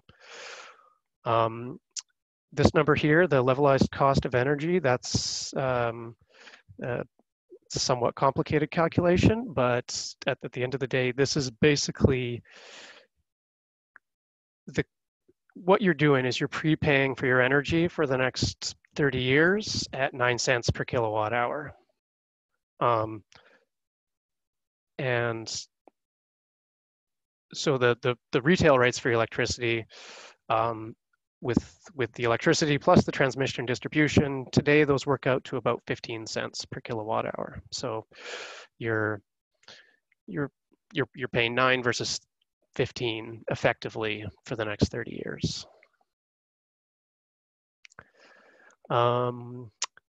We had to replace our roof. So that was another separate discussion that I'm not going to go into detail here, but we ended up choosing a metal roof even though it was more expensive. Had to move the air conditioning units. Actually, I'll just mention this. We ended up hiring a roofing consultant who tendered bids for us and was able to compare apples to apples on the different bids. They actually put together a 70-page specification document on what the roofers had to bid on. It was was pretty intense. So once we hired these guys, I think it was about $5,000 for the whole service. We were extremely happy with them at the end of the day. They also inspected it 5 times throughout and after to make sure the roofers are doing a good job. So highly recommend that. If you're looking for that, I can give you the name of the company that we used. I would recommend them. Power versus energy, Warren already went through this. Net metering, same. Warren talked about snow and cold. A study by Nate actually measured the impact of it. What they would do is for 5 years, they had a guy go up on the roof every day and clear the snow on half the panels. And what they found was approximately 5%. You got about a 5% improvement by clearing off the snow every day, which is basically nothing for the amount of effort involved. I should just quickly, Justin, give a quick shout out to Tim Matthews, our lab technician in the Alt Energy program at NATE, who went up and did that every day. It was he's a bit of a hero. Yeah, that's a neat project. And I think they've done the same thing in Grand Prairie too, at a different latitude. I've also this study is in the resources that I sent out in the email, just if anyone's curious to look at it. Yeah, the other good thing about that study is it's got 5 years worth of production data for comparing, like as a case study for how much you should be expecting to generate. Hail. These panels are designed to withstand hail. Case study I found was there was a crazy storm in Denver and there was lots of damage, and out of 3,000 panels they found in the storms area, they found 1 panel that had been damaged. So it's they're built to last for hail.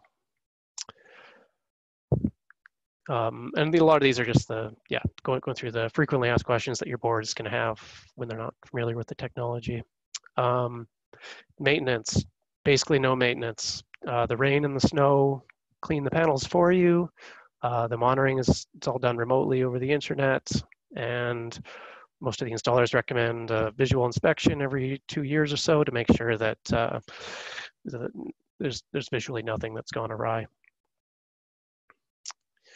When we talk to Foster Park, that's the insurance brokers or company or whatever they are for all community leagues. They said our insurance will probably go up by about $100 a year. We still need to get around to getting our hall reassessed now that the roof and the panels are up. So we don't know if we can hold them to their word on that, but that's what they told us. So Justin, was that the combined value of the roof and the solar added 100? Because that's usually the only reason we see a premium increase. It's not because there's a higher risk of the solar, it's because you increase the value of your property. That's right, yeah. It was actually just for the solar. I think when we asked him that question, we didn't ask about the roof replacement because we didn't know we were getting the metal roof at the time. Oh, I see. Okay. So it might go up a little bit more because of the metal roof, or who knows? Maybe it'll go down. I don't know what the insurance always goes down. That's the way it works. That's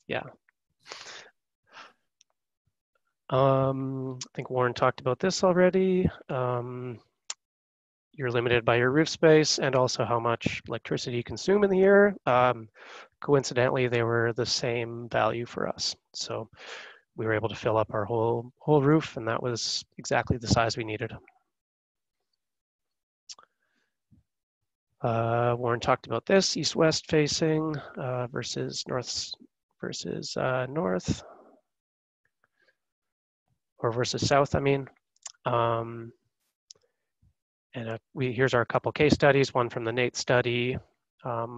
This red square here, this is the panel that I looked at from that study as to what we got, or what they got, and this was an install that our installer provided to us as a case study. and they were all at the same same south-facing and 18-degree roof pitch. So these numbers made us a bit more confident in the proposals we got. Monitoring, Warren talked about. Warranty, Warren talked about. This is a big one to make sure your board knows about when you're selling it to them. Some of the lot of, at least 10 years. The inverter, I think our installer tried to sell us on the 10 or 12-year warranty, and they said we can increase it to 10 afterwards. We just told them to increase it to 20 afterwards, and we just told them to increase it to 20 right off the bat. Just because it's harder to get funding after the fact for us. So this one talks a little bit about electrical bills. These numbers are a little bit, they're not exact anymore because it changes month to month, but it basically breaks down what charges are on your bill. And I think Michael shared the articles I wrote about the reading your electricity bill on his resources. They actually go into a little bit more detail about it. It took me weeks of trying to figure out what these electrical bills look like and how they work, and they're not transparent at all. That it's become a issue that's become near and dear to my heart as to how difficult they are to read. So here's a sample breakdown of one of our bills. Our yearly cost. You got about 20% of our bill worked out to be fixed fee. The rest of it was all variable cost based on our usage. So about $2,800 a year we were spending on electricity. With our solar panel installation, most of the variable fees disappear. You're still paying fees on the electricities that you import outside of daylight hours, and our estimate was about a 65% savings on our electricity bill. These are just the numbers that I ran. It might be different for your league depending on the profile of when you use electricity and how much. And I'm looking forward to October after our first year when we can when we know for sure how much we've saved or not. And I'm sure I'll be writing another series of blog posts about that. And then another series every couple years or every year or so when you average all the prices out compared to what you used and what the weather did in that year, right? Yes, actually. I'll show you my dashboards on that after this. Another important thing people want to see is what the financial return on investment is. I got this from, that's not the right link, but I think this was PV Watts that I got this graph from. So it roughly told us that after 16 years that we'd be breaking even given the current pricing. That doesn't account for expected increases in both transmission and distribution and electricity costs over the upcoming years, nor does it account for switching to a solar club retailer, which we did last month and are reaping huge benefits from already. But the return on investment, it's not just monetary, it's CO2 emissions. So the rough calculations that I did was that it would take about 6 months. So it costs CO2 emissions to install the solar panels, to manufacture them, have them all shipped. So there's never a non-zero cost to doing anything. But my calculation was that after roughly 6 months, you're looking at you get paid back versus coal. So hopefully that makes sense. I don't know if I explained that very well, but that's the other way of approaching return on investment. How do we pay for it? These are just our things. Most of our money came from our casino funds. We had a pretty big nest egg in our casino fund that we were saving up for a park, second phase of our park. So we were able to dip into that a little bit. Just showed we had lots of money left over after we spent that. This will of course be different for your leagues. And we were planning to do some outreach and also planning to put up a monitor in our hall, or at least a poster or something to show people the production levels. So that's something still to come. And as well as our plans for community engagement, we've already reached out to our elementary school and given their grade 5 class a tour of our facility and gave them a couple-hour session and hands-on with some solar stuff. So that was a pretty fun community engagement opportunity. And that was with our Inglewood school, which is right next door. We had lots of support in our project, our NRC, EFCL, and lots of different community leagues. And I hope you'll reach out to me as well with your project if you have any questions or need advice on anything. This was our timeline. Everything was thrown way off, but yeah, don't even look at that because that's thrown way off. And here's so different motions that we put on the floor for our board to approve to be able to proceed with the project. So we split it up into different budgets: the roofing consultant, the roof itself, and then the solar project. And that just made it easier for us to discuss things in isolation. The guy that didn't believe in solar, he was more than happy to have the roof replaced, but wanted to vote against the solar. So we split it all up to make it just a easier way to get smaller parts passed.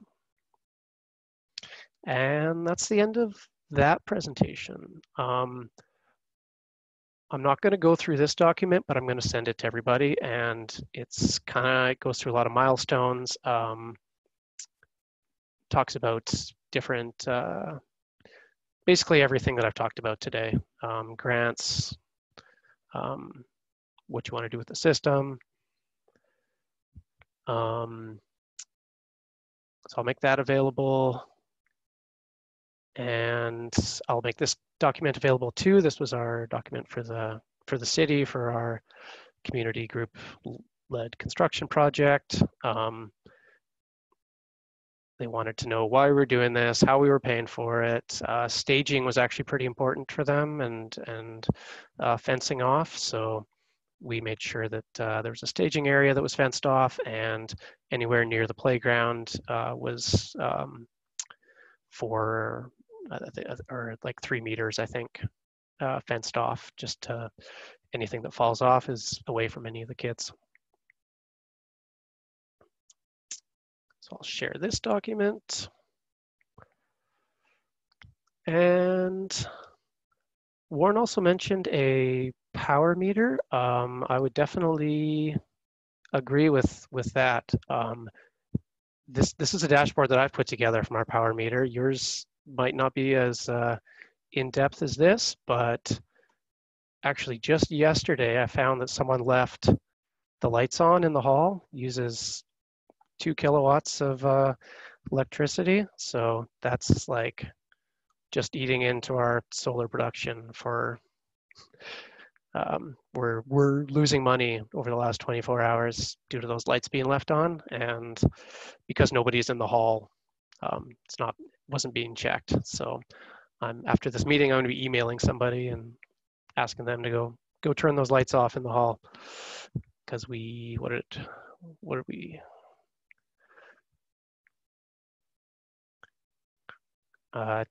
today I've calculated we lost $4. However, for our last still making lots of money. Roughly $80 we made in the last week alone, and it was a pretty rainy weekend.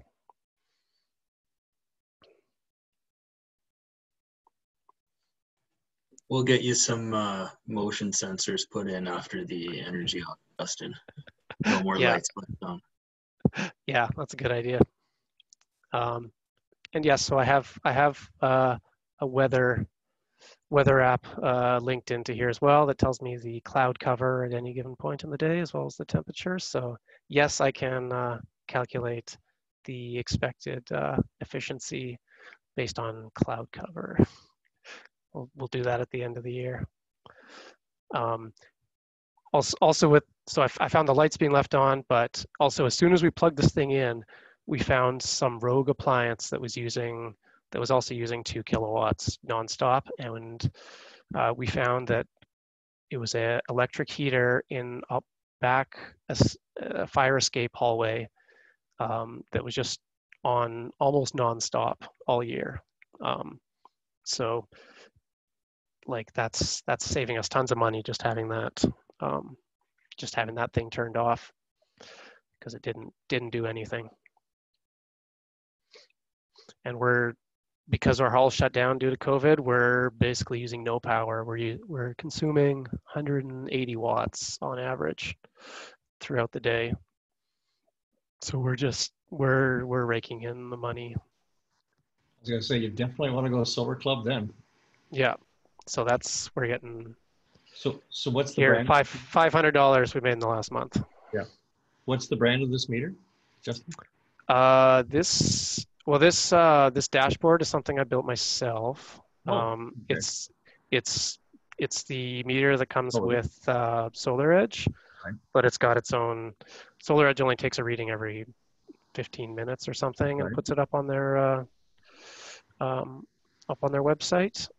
Whereas I'm reading this once a second. So like if we zoom in, you can see. Actually, that's not a good one. Yeah, here you can zoom in. You can zoom in, and you can see like how much electricity you're. What's your background in, Justin?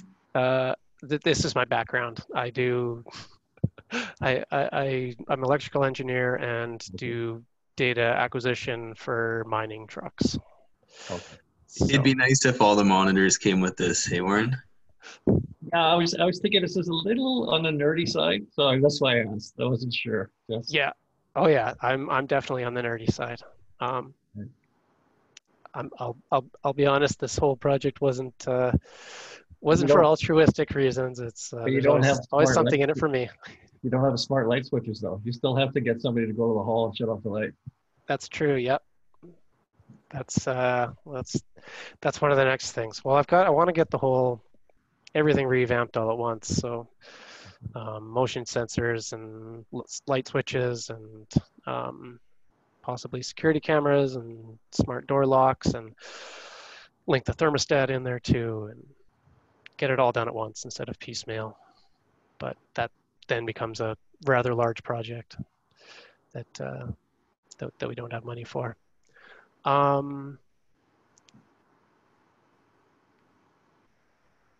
I think that covers everything I wanted to. Nope, there's one more thing.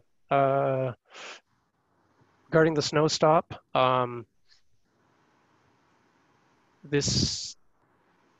snow stop, it did a great job holding the snow in and preventing any kids down below from getting injured, but it also did impact our winter production.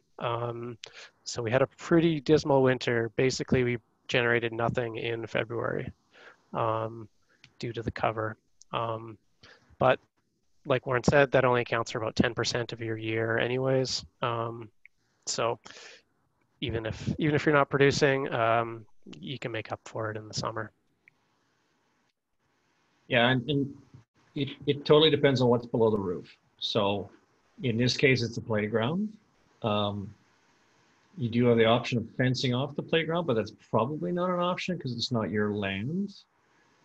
And this is the only negative part of the snow guard is that it works. It holds the snow on the roof, but it covers the solar panels.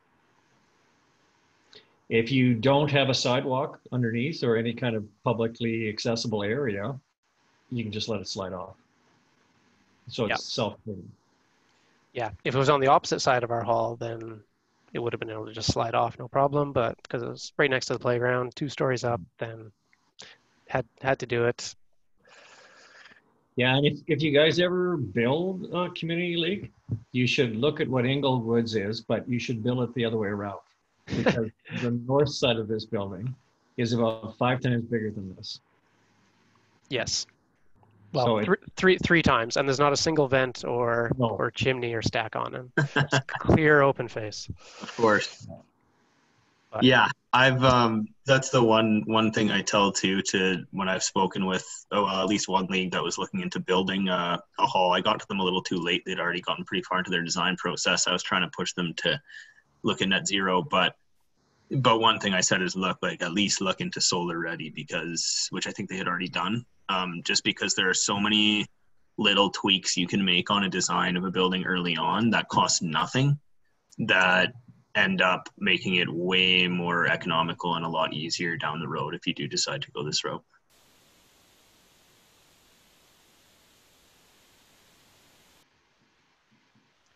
so I think that's everything I wanted to cover. Feel free to reach out to me with any questions. I'll provide all the documents and presentations that I've made to Michael for him to share with everybody. I would just kind of repeat what Justin had said too, is it is, so we've done lots of community leagues, and I've done other stuff other than just solar with community leagues. It is a very lengthy process. So it is helpful if you pick a contractor that has lots of patience. And we've made some changes with the way we do business with nonprofits as well, as a result of the work we do with community leagues. So we assist with applications as well, as part of just built into the cost of the system. And so those are sometimes questions you should ask your contractors as well, is sometimes they might be able to assist with stuff like that at no additional cost to you. And if that speeds the project up, it can make a big difference, especially to you. If you're the person who has to do all that and you can find somebody else to do it for you, that's huge, right? So just some stuff to keep in mind, right? Doesn't hurt to ask. That's why I've got Justin making all these documents for me. Well, I'm going to have to get him to make dashboards for our energy monitors now. If you really want to nerd out, I've got tons of sites you can nerd out on. Sounds great. I'd love to nerd out. All right. Well, thanks a lot, Justin. I think we had one question from Cassia from Strathcona. And she asked, did your initial calculations for the savings in electricity cost include what you get back for excess production? Yes. Yeah. So the two major ways that really the only two ways you save money are by self-consuming what you're producing and therefore avoiding importing electricity, and then also exporting back to the grid your excess. So yeah, my calculations took both of those into account. If your system is sized for 100% of your yearly usage, then over the course of the year, your electricity charges will effectively be zero, and your transmission and distribution charges will drop by whatever percent you're self-consuming. So if you have a constant electricity usage, doesn't change at all throughout the day, you're looking at roughly 50% self-consumed electricity, because you're, well, sort of, because you have 50% light average over the course of the year on your array. So maybe a bit less, maybe a bit more. That's kind of the average. Yeah, I think it depends on the hall. So for instance, if you had a Yeah. daycare or something like that, that was a daytime activity that was consuming a lot of your electricity, you would get a much higher value than say if you were renting out to weddings and such that were doing it at night. Um, Obviously, if they're using power at night, you're not generating much. So it does depend a bit on how the hall generates revenue as well, right? Yeah, and I think we're mostly at night. Um, and I think I didn't start collecting most of our data until COVID hit and our hall shut down, so I don't have a lot of data throughout the day. Um, but most of the stuff is the furnaces going off and on, and you can see here a little baseline increase here is like our outdoor lights and our signs that are on for a couple hours at the start and end of the day. So unfortunately, you're never going to self-consume anything for your outdoor lights, but that's just how it is. Get some LEDs. Yep. Try and lower the consumption as much as you can. And maybe just one detail about this solar club that Justin and I have referred to. It's basically a way of getting around the microgeneration regulation.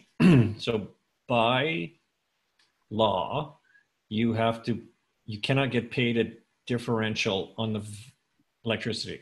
So you can't, for instance, say that solar power is worth more than coal power.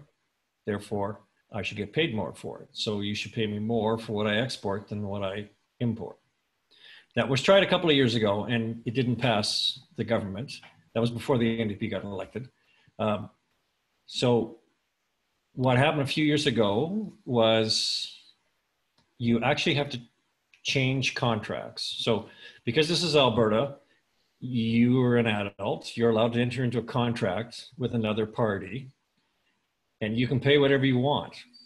It's between you and them. That's the way it's deregulated. So between you and the retailer, you can pay whatever you like for electricity. And so what happens with the solar club is that in the summertime, when you are generating more electricity than you consume, you change your rate plan. So instead of buying electricity at 5 cents a kilowatt hour, you instead buy it for 22 cents. Now that doesn't make any sense at all. Why would you voluntarily pay 4.5 times as much for the electricity? And it's because if you're not heating or something like that with electricity, about March, end of February, beginning of March, you're going to start generating more electricity and exporting it in a month than you buy. And so maybe in March, you make $50 a month. But I'll tell you what, in April and May and June, July, August, September, October, you're going to really overgenerate more than you consume, okay? And so what you do is you sign up with a retailer, and then the one I'm with, you just phone them and say, okay, it's March 1st, I want you to change my rate plan. And then you call them back in the fall and go, okay, October 1st, I want you to change it back, okay? And so you actually have to do that though, because that is actually a requirement of the law, is you're actually changing contracts. You stay with the retailer. This is just a wink, wink, nudge, nudge. Everybody knows what's going on. And they have two rate plans. One's a regular rate plan, and then one's for these crazy solar people. And so that's really what you're doing. And so this is something that you guys, you have to also understand. And if somebody looks at the bill and goes, what, are you crazy? I only pay 6 cents a kilowatt hour and you're paying 25 cents a kilowatt hour. What, are you nuts? And it's because of this, the way this works. Okay. It's because you're going to sell more in a month than you buy. Okay. And that difference in price, you're going to take that extra and apply it to the delivery costs as well. And so that it starts to credit the whole bill. Okay. Yeah, so here's our last 7 days, 400 kilowatt hours exported with EPCOR at 5 cents-ish a kilowatt hour. We would have earned $22 with ACE Energy at 22 cents a kilowatt hour. We earned $88 from exporting that. Yeah, and this happens to be the retailer that I also belong to as well. It happens to be a co-op. So you actually become an owner. They have another portion of this. So what they do is they have other customers who do not have solar, and they voluntarily pay extra for electricity if they can get it from a green source. And so ACE sources all their electricity from you as a microgen. So they go out and they pay you extra. So if this customer is willing to pay 2 cents a kilowatt extra, ACE gives you 1.85 cents a kilowatt hour. They keep a little for administering it, and they give you the bulk. So outside of this, Inglewood will get a check 4 times a year from their other customers who don't have solar, who are trying to incentivize people to do this. So you get this $88 plus every quarter, you get a little bit extra. Actually, we don't qualify for that. We we gave up our green credits to the MCCAC as part of the grant. You got a grant. That's right. Okay. But if you're a homeowner, that's if you're a homeowner, it does. Sorry, I forgot about that. That's okay. But we made way more from the grant than we would by the quarterly checks. Oh yeah. Yeah. That's just a nice to have. So that really only applies to homeowners. But yeah. That comparison looks like your next electricity bill article there, Justin. Yeah, that'll be that'll be part 3. Then I don't have to worry about making anything on that. You can just do all the work for me. And this will change the community league's return on their investment. It'll cut it in half. You'll be close to 8-9 years return on your investment rather than 16. It makes a substantial difference. Huge. Yeah, well, especially because especially this year, because we're not using any electricity due to COVID. We made $500 in the last month. You should just have outdoor parties after this, so that nobody uses any power in the hall. Yeah, the big thing here, as Warren mentioned, is you have to make sure you call, because you don't want to forget. That's right. And then get into the winter and pay through your nose for all your electricity, and then you get kicked off your board or whatever. Yeah, I'm sure I would get kicked off the board for that after how I sold it to them. But it is something to keep in mind, because you're volunteer boards, right? And the board changes all the time. So you got to make sure that when you're handing over the keys to the next person, that they understand how this works, right? Yeah. Yeah. So there's another couple questions for you here, Justin, if you don't mind, before we get out of here. And then I think after these two, if anyone has any more, maybe just email them to me, and I will see if I can get them to the right person, and we can get back to you. So the question is, what methods have you used to popularize energy transition in Inglewood after installing your solar array? So that's the phase that we're still working on. The things I've done to date are we had a tour of the grade 5 class, came to the hall, and our installer brought a bunch of supplies, and we gave them basically a class and a tour on solar. They all really liked it. I've also been trying to share information in our newsletter and blog posts. I feel like only 5 or 10 people ever see those, but that's okay. The big thing that we had planned a sustainability and solar kickoff event for April, and that was canceled. So we'll have to plan some other time to do that. But we kind of took a break in the winter after the after the system went into production after a year of work. We were hoping to start up in the spring again with some community engagement, but haven't done much yet, unfortunately, due to COVID. So to answer your question, not much, but we have good intentions and some plans.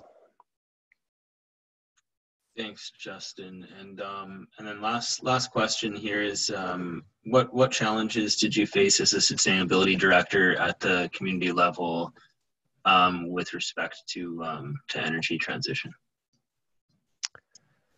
The challenges. There was a handful of people on the board that were opposed to it, so they weren't terribly helpful during the execution stage of it, or trying to get it passed. But I think just working through the project management and dealing with the city was probably the most difficult part. Things always took a bit longer. The requirements seem to change. Hopefully they've figured out what those requirements are now, and they won't change much further. But who knows? Maybe with cutbacks, all that ingrained knowledge is lost. So I feel like it'll be as bad or worse moving forward, trying to deal with the city on these types of projects. I wish they could just leave hands off and treat it like a roof replacement or something, because our roof replacement was complicated to project manage as well, and cost 3 times as much as as the solar, but the city didn't care about it at all. They were just like, roof, okay, whatever, do it.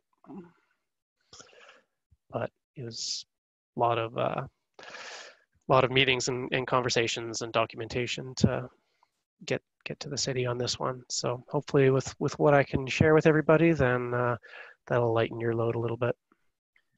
Well, and maybe with less people and less people to know about all the added regulation, it just won't get brought up as much, and people just forget about some of this stuff and it'll slide through. Because I think, I mean, that's my hope. Like, you're right, it could get worse, but I kind of think, who knows, maybe it'll get a little better because there'll be less people paying attention, and they'll just be like, it's too much work anyway, and you can just go ahead or something.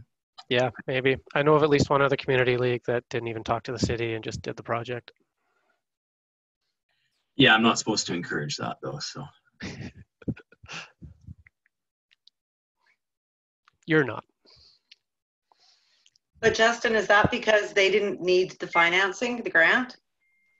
It actually wasn't related to all the work I've done. It wasn't related to the grant at all, actually. The CLIP grant needed a little bit of documentation. The MCCAC grant needed a little bit of documentation, but most of it was for the community-led construction project and a legal contract we actually had to sign with the city as well. So how did the other community league get around doing that? They just didn't. Did it? Okay, thank you. It felt like it felt like we were checking boxes, and Don't ask, don't tell. yeah, that's. Well, I know. It didn't add any value to our project. I don't know. Maybe if you don't, if you're if you're a league that's not functioning very well and don't have a very competent person running it internally, you'll run into problems, and that's where the city is concerned and wants to step in. But it would be easier if they kept their hands off it for most of the leagues that are interested in doing it. That's my thoughts. Okay.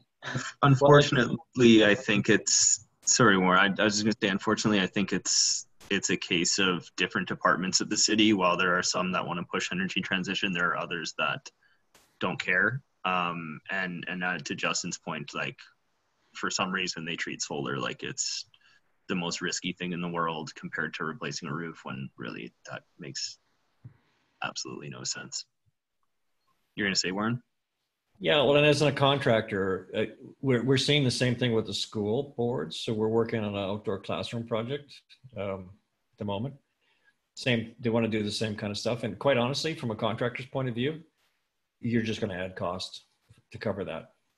And that's the problem, is that you don't see value from the community league side, and it's going to wind up costing you more money because the contractors will also get tired of it as well.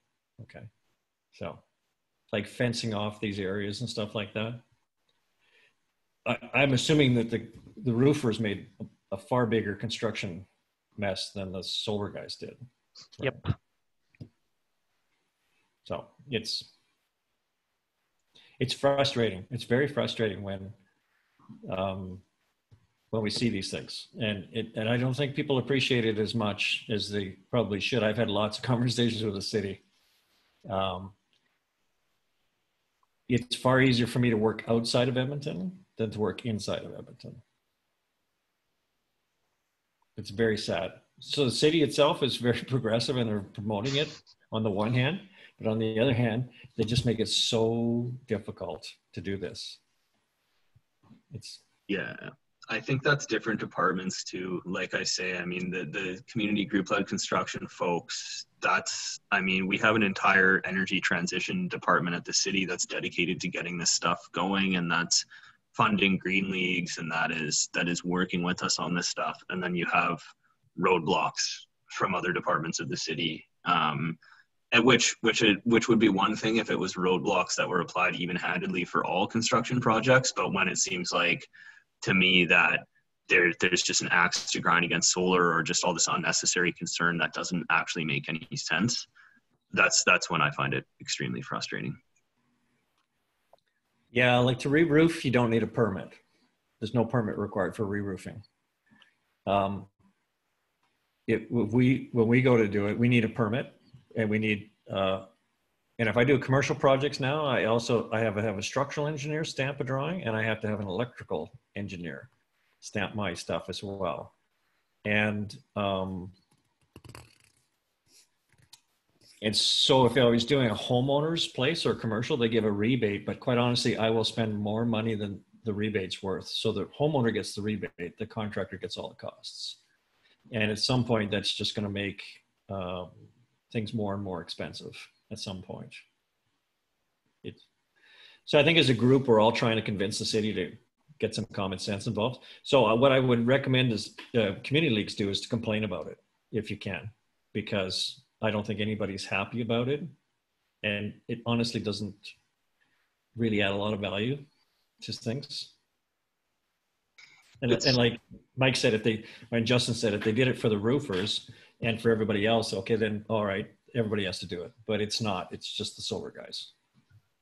Well, it's something that's been on my list to try and get the EFCL involved with advocating for. But unfortunately, there have been other things that have gotten in the way. Government shift, COVID, things like that. And then, CFAP getting cut, all these other things where we need to, as an organization, tread carefully and approach what's the most valuable overall. And so, while to me, solar is the most important thing that we could be working on, that's not always going to be the case for the organization. So I hope to try and make some headway with the city on this stuff, but certainly community leagues, if any of you folks feel like you have issue with this, I would encourage you to mention it to your NRCs and try and, notes to councillors never hurt either. But I was hoping to write a letter to our councillor and was working on drafting it, and then COVID came up and felt like it would fall on deaf ears due to all their other priorities, so I've delayed that a little bit. Probably smart strategically. So yeah, thanks so much, Justin, and to you as well, Warren. We're well past time. So I think what I'll do is I'll just tell people to go take a look at some of the resources I sent out in the email. If you didn't get that, please let me know. And I'll get that information out to you. So there's some other resources there you can look at. There's our preferred contractors list. There's some of the articles Justin wrote, the NATE study on snow, and some, I think, funding, a document for funding various different types of renewables projects and stuff. So please look at that, and feel free to contact me with any questions, or if you decide you want to go ahead with any of this stuff, and I'm here to help with all this as well. And then, yeah, Justin, I think, mentioned he would send me his stuff to share with you. So I will get that out to you guys as well once I receive that from him. And Warren, would you mind sharing your slides as well? Is that? Yep, no, for sure. Okay, great. So I'll get all that out to everyone. And and also this whole this workshop was going to be posted. The recording will be posted on our website. We're kind of in the process of rebuilding right now, so there may be a bit of a delay. I may post it all to the old website in the meantime, though, just to get it up for people. And then with that, there's also going to be the other videos from the other 2 workshop sessions we did last month. And I also will probably share, I think what I'll do is just send an email out to every participant of all 3 workshops, sharing all of the documentation and just resources all in one email if I can, just so people can look through and see if anything's useful. The one other thing I would ask or mention is that I did post on the email I sent out just a quick survey on the workshop. It literally has 7 questions that will take like 2 minutes to fill in tops. So I think what I'll do is if anyone was here for all 3 workshops and fills out all 3, I will give you a $20 gift card to Tim Hortons. And anyone who just attended this workshop who fills out this one, I will enter into a draw for a few of them, and the top 3 people will get them. Literally 1.5 to 2 minutes to fill them out. So I really just appreciate if people would try and do that, because it helps me out for the future workshops and knowing kind of what works and what doesn't work. And also the city of Edmonton for my grant money asked me how I assess these things. So it's nice to have something to tell them. Yeah, anyway, it's getting late, and I know maybe people have other things that they want to do, or they want to get to bed and celebrate tomorrow or whatever. So one more big thank you to Warren and Justin. I appreciate you guys coming out. I think that was really, really great. And yeah, I learned quite a bit that I think is going to be really helpful for me. So thanks again. Well, you're welcome. All right. Yeah, if is there any more quick questions or wrap up anyone wants to address before we head out, or can we call it at that? Nothing? No? Wait, there's something in the chat. Thank you. Yeah. Awesome. Cool. Thanks, guys. Take care, everyone. Thanks, everybody. Have a good night. Day.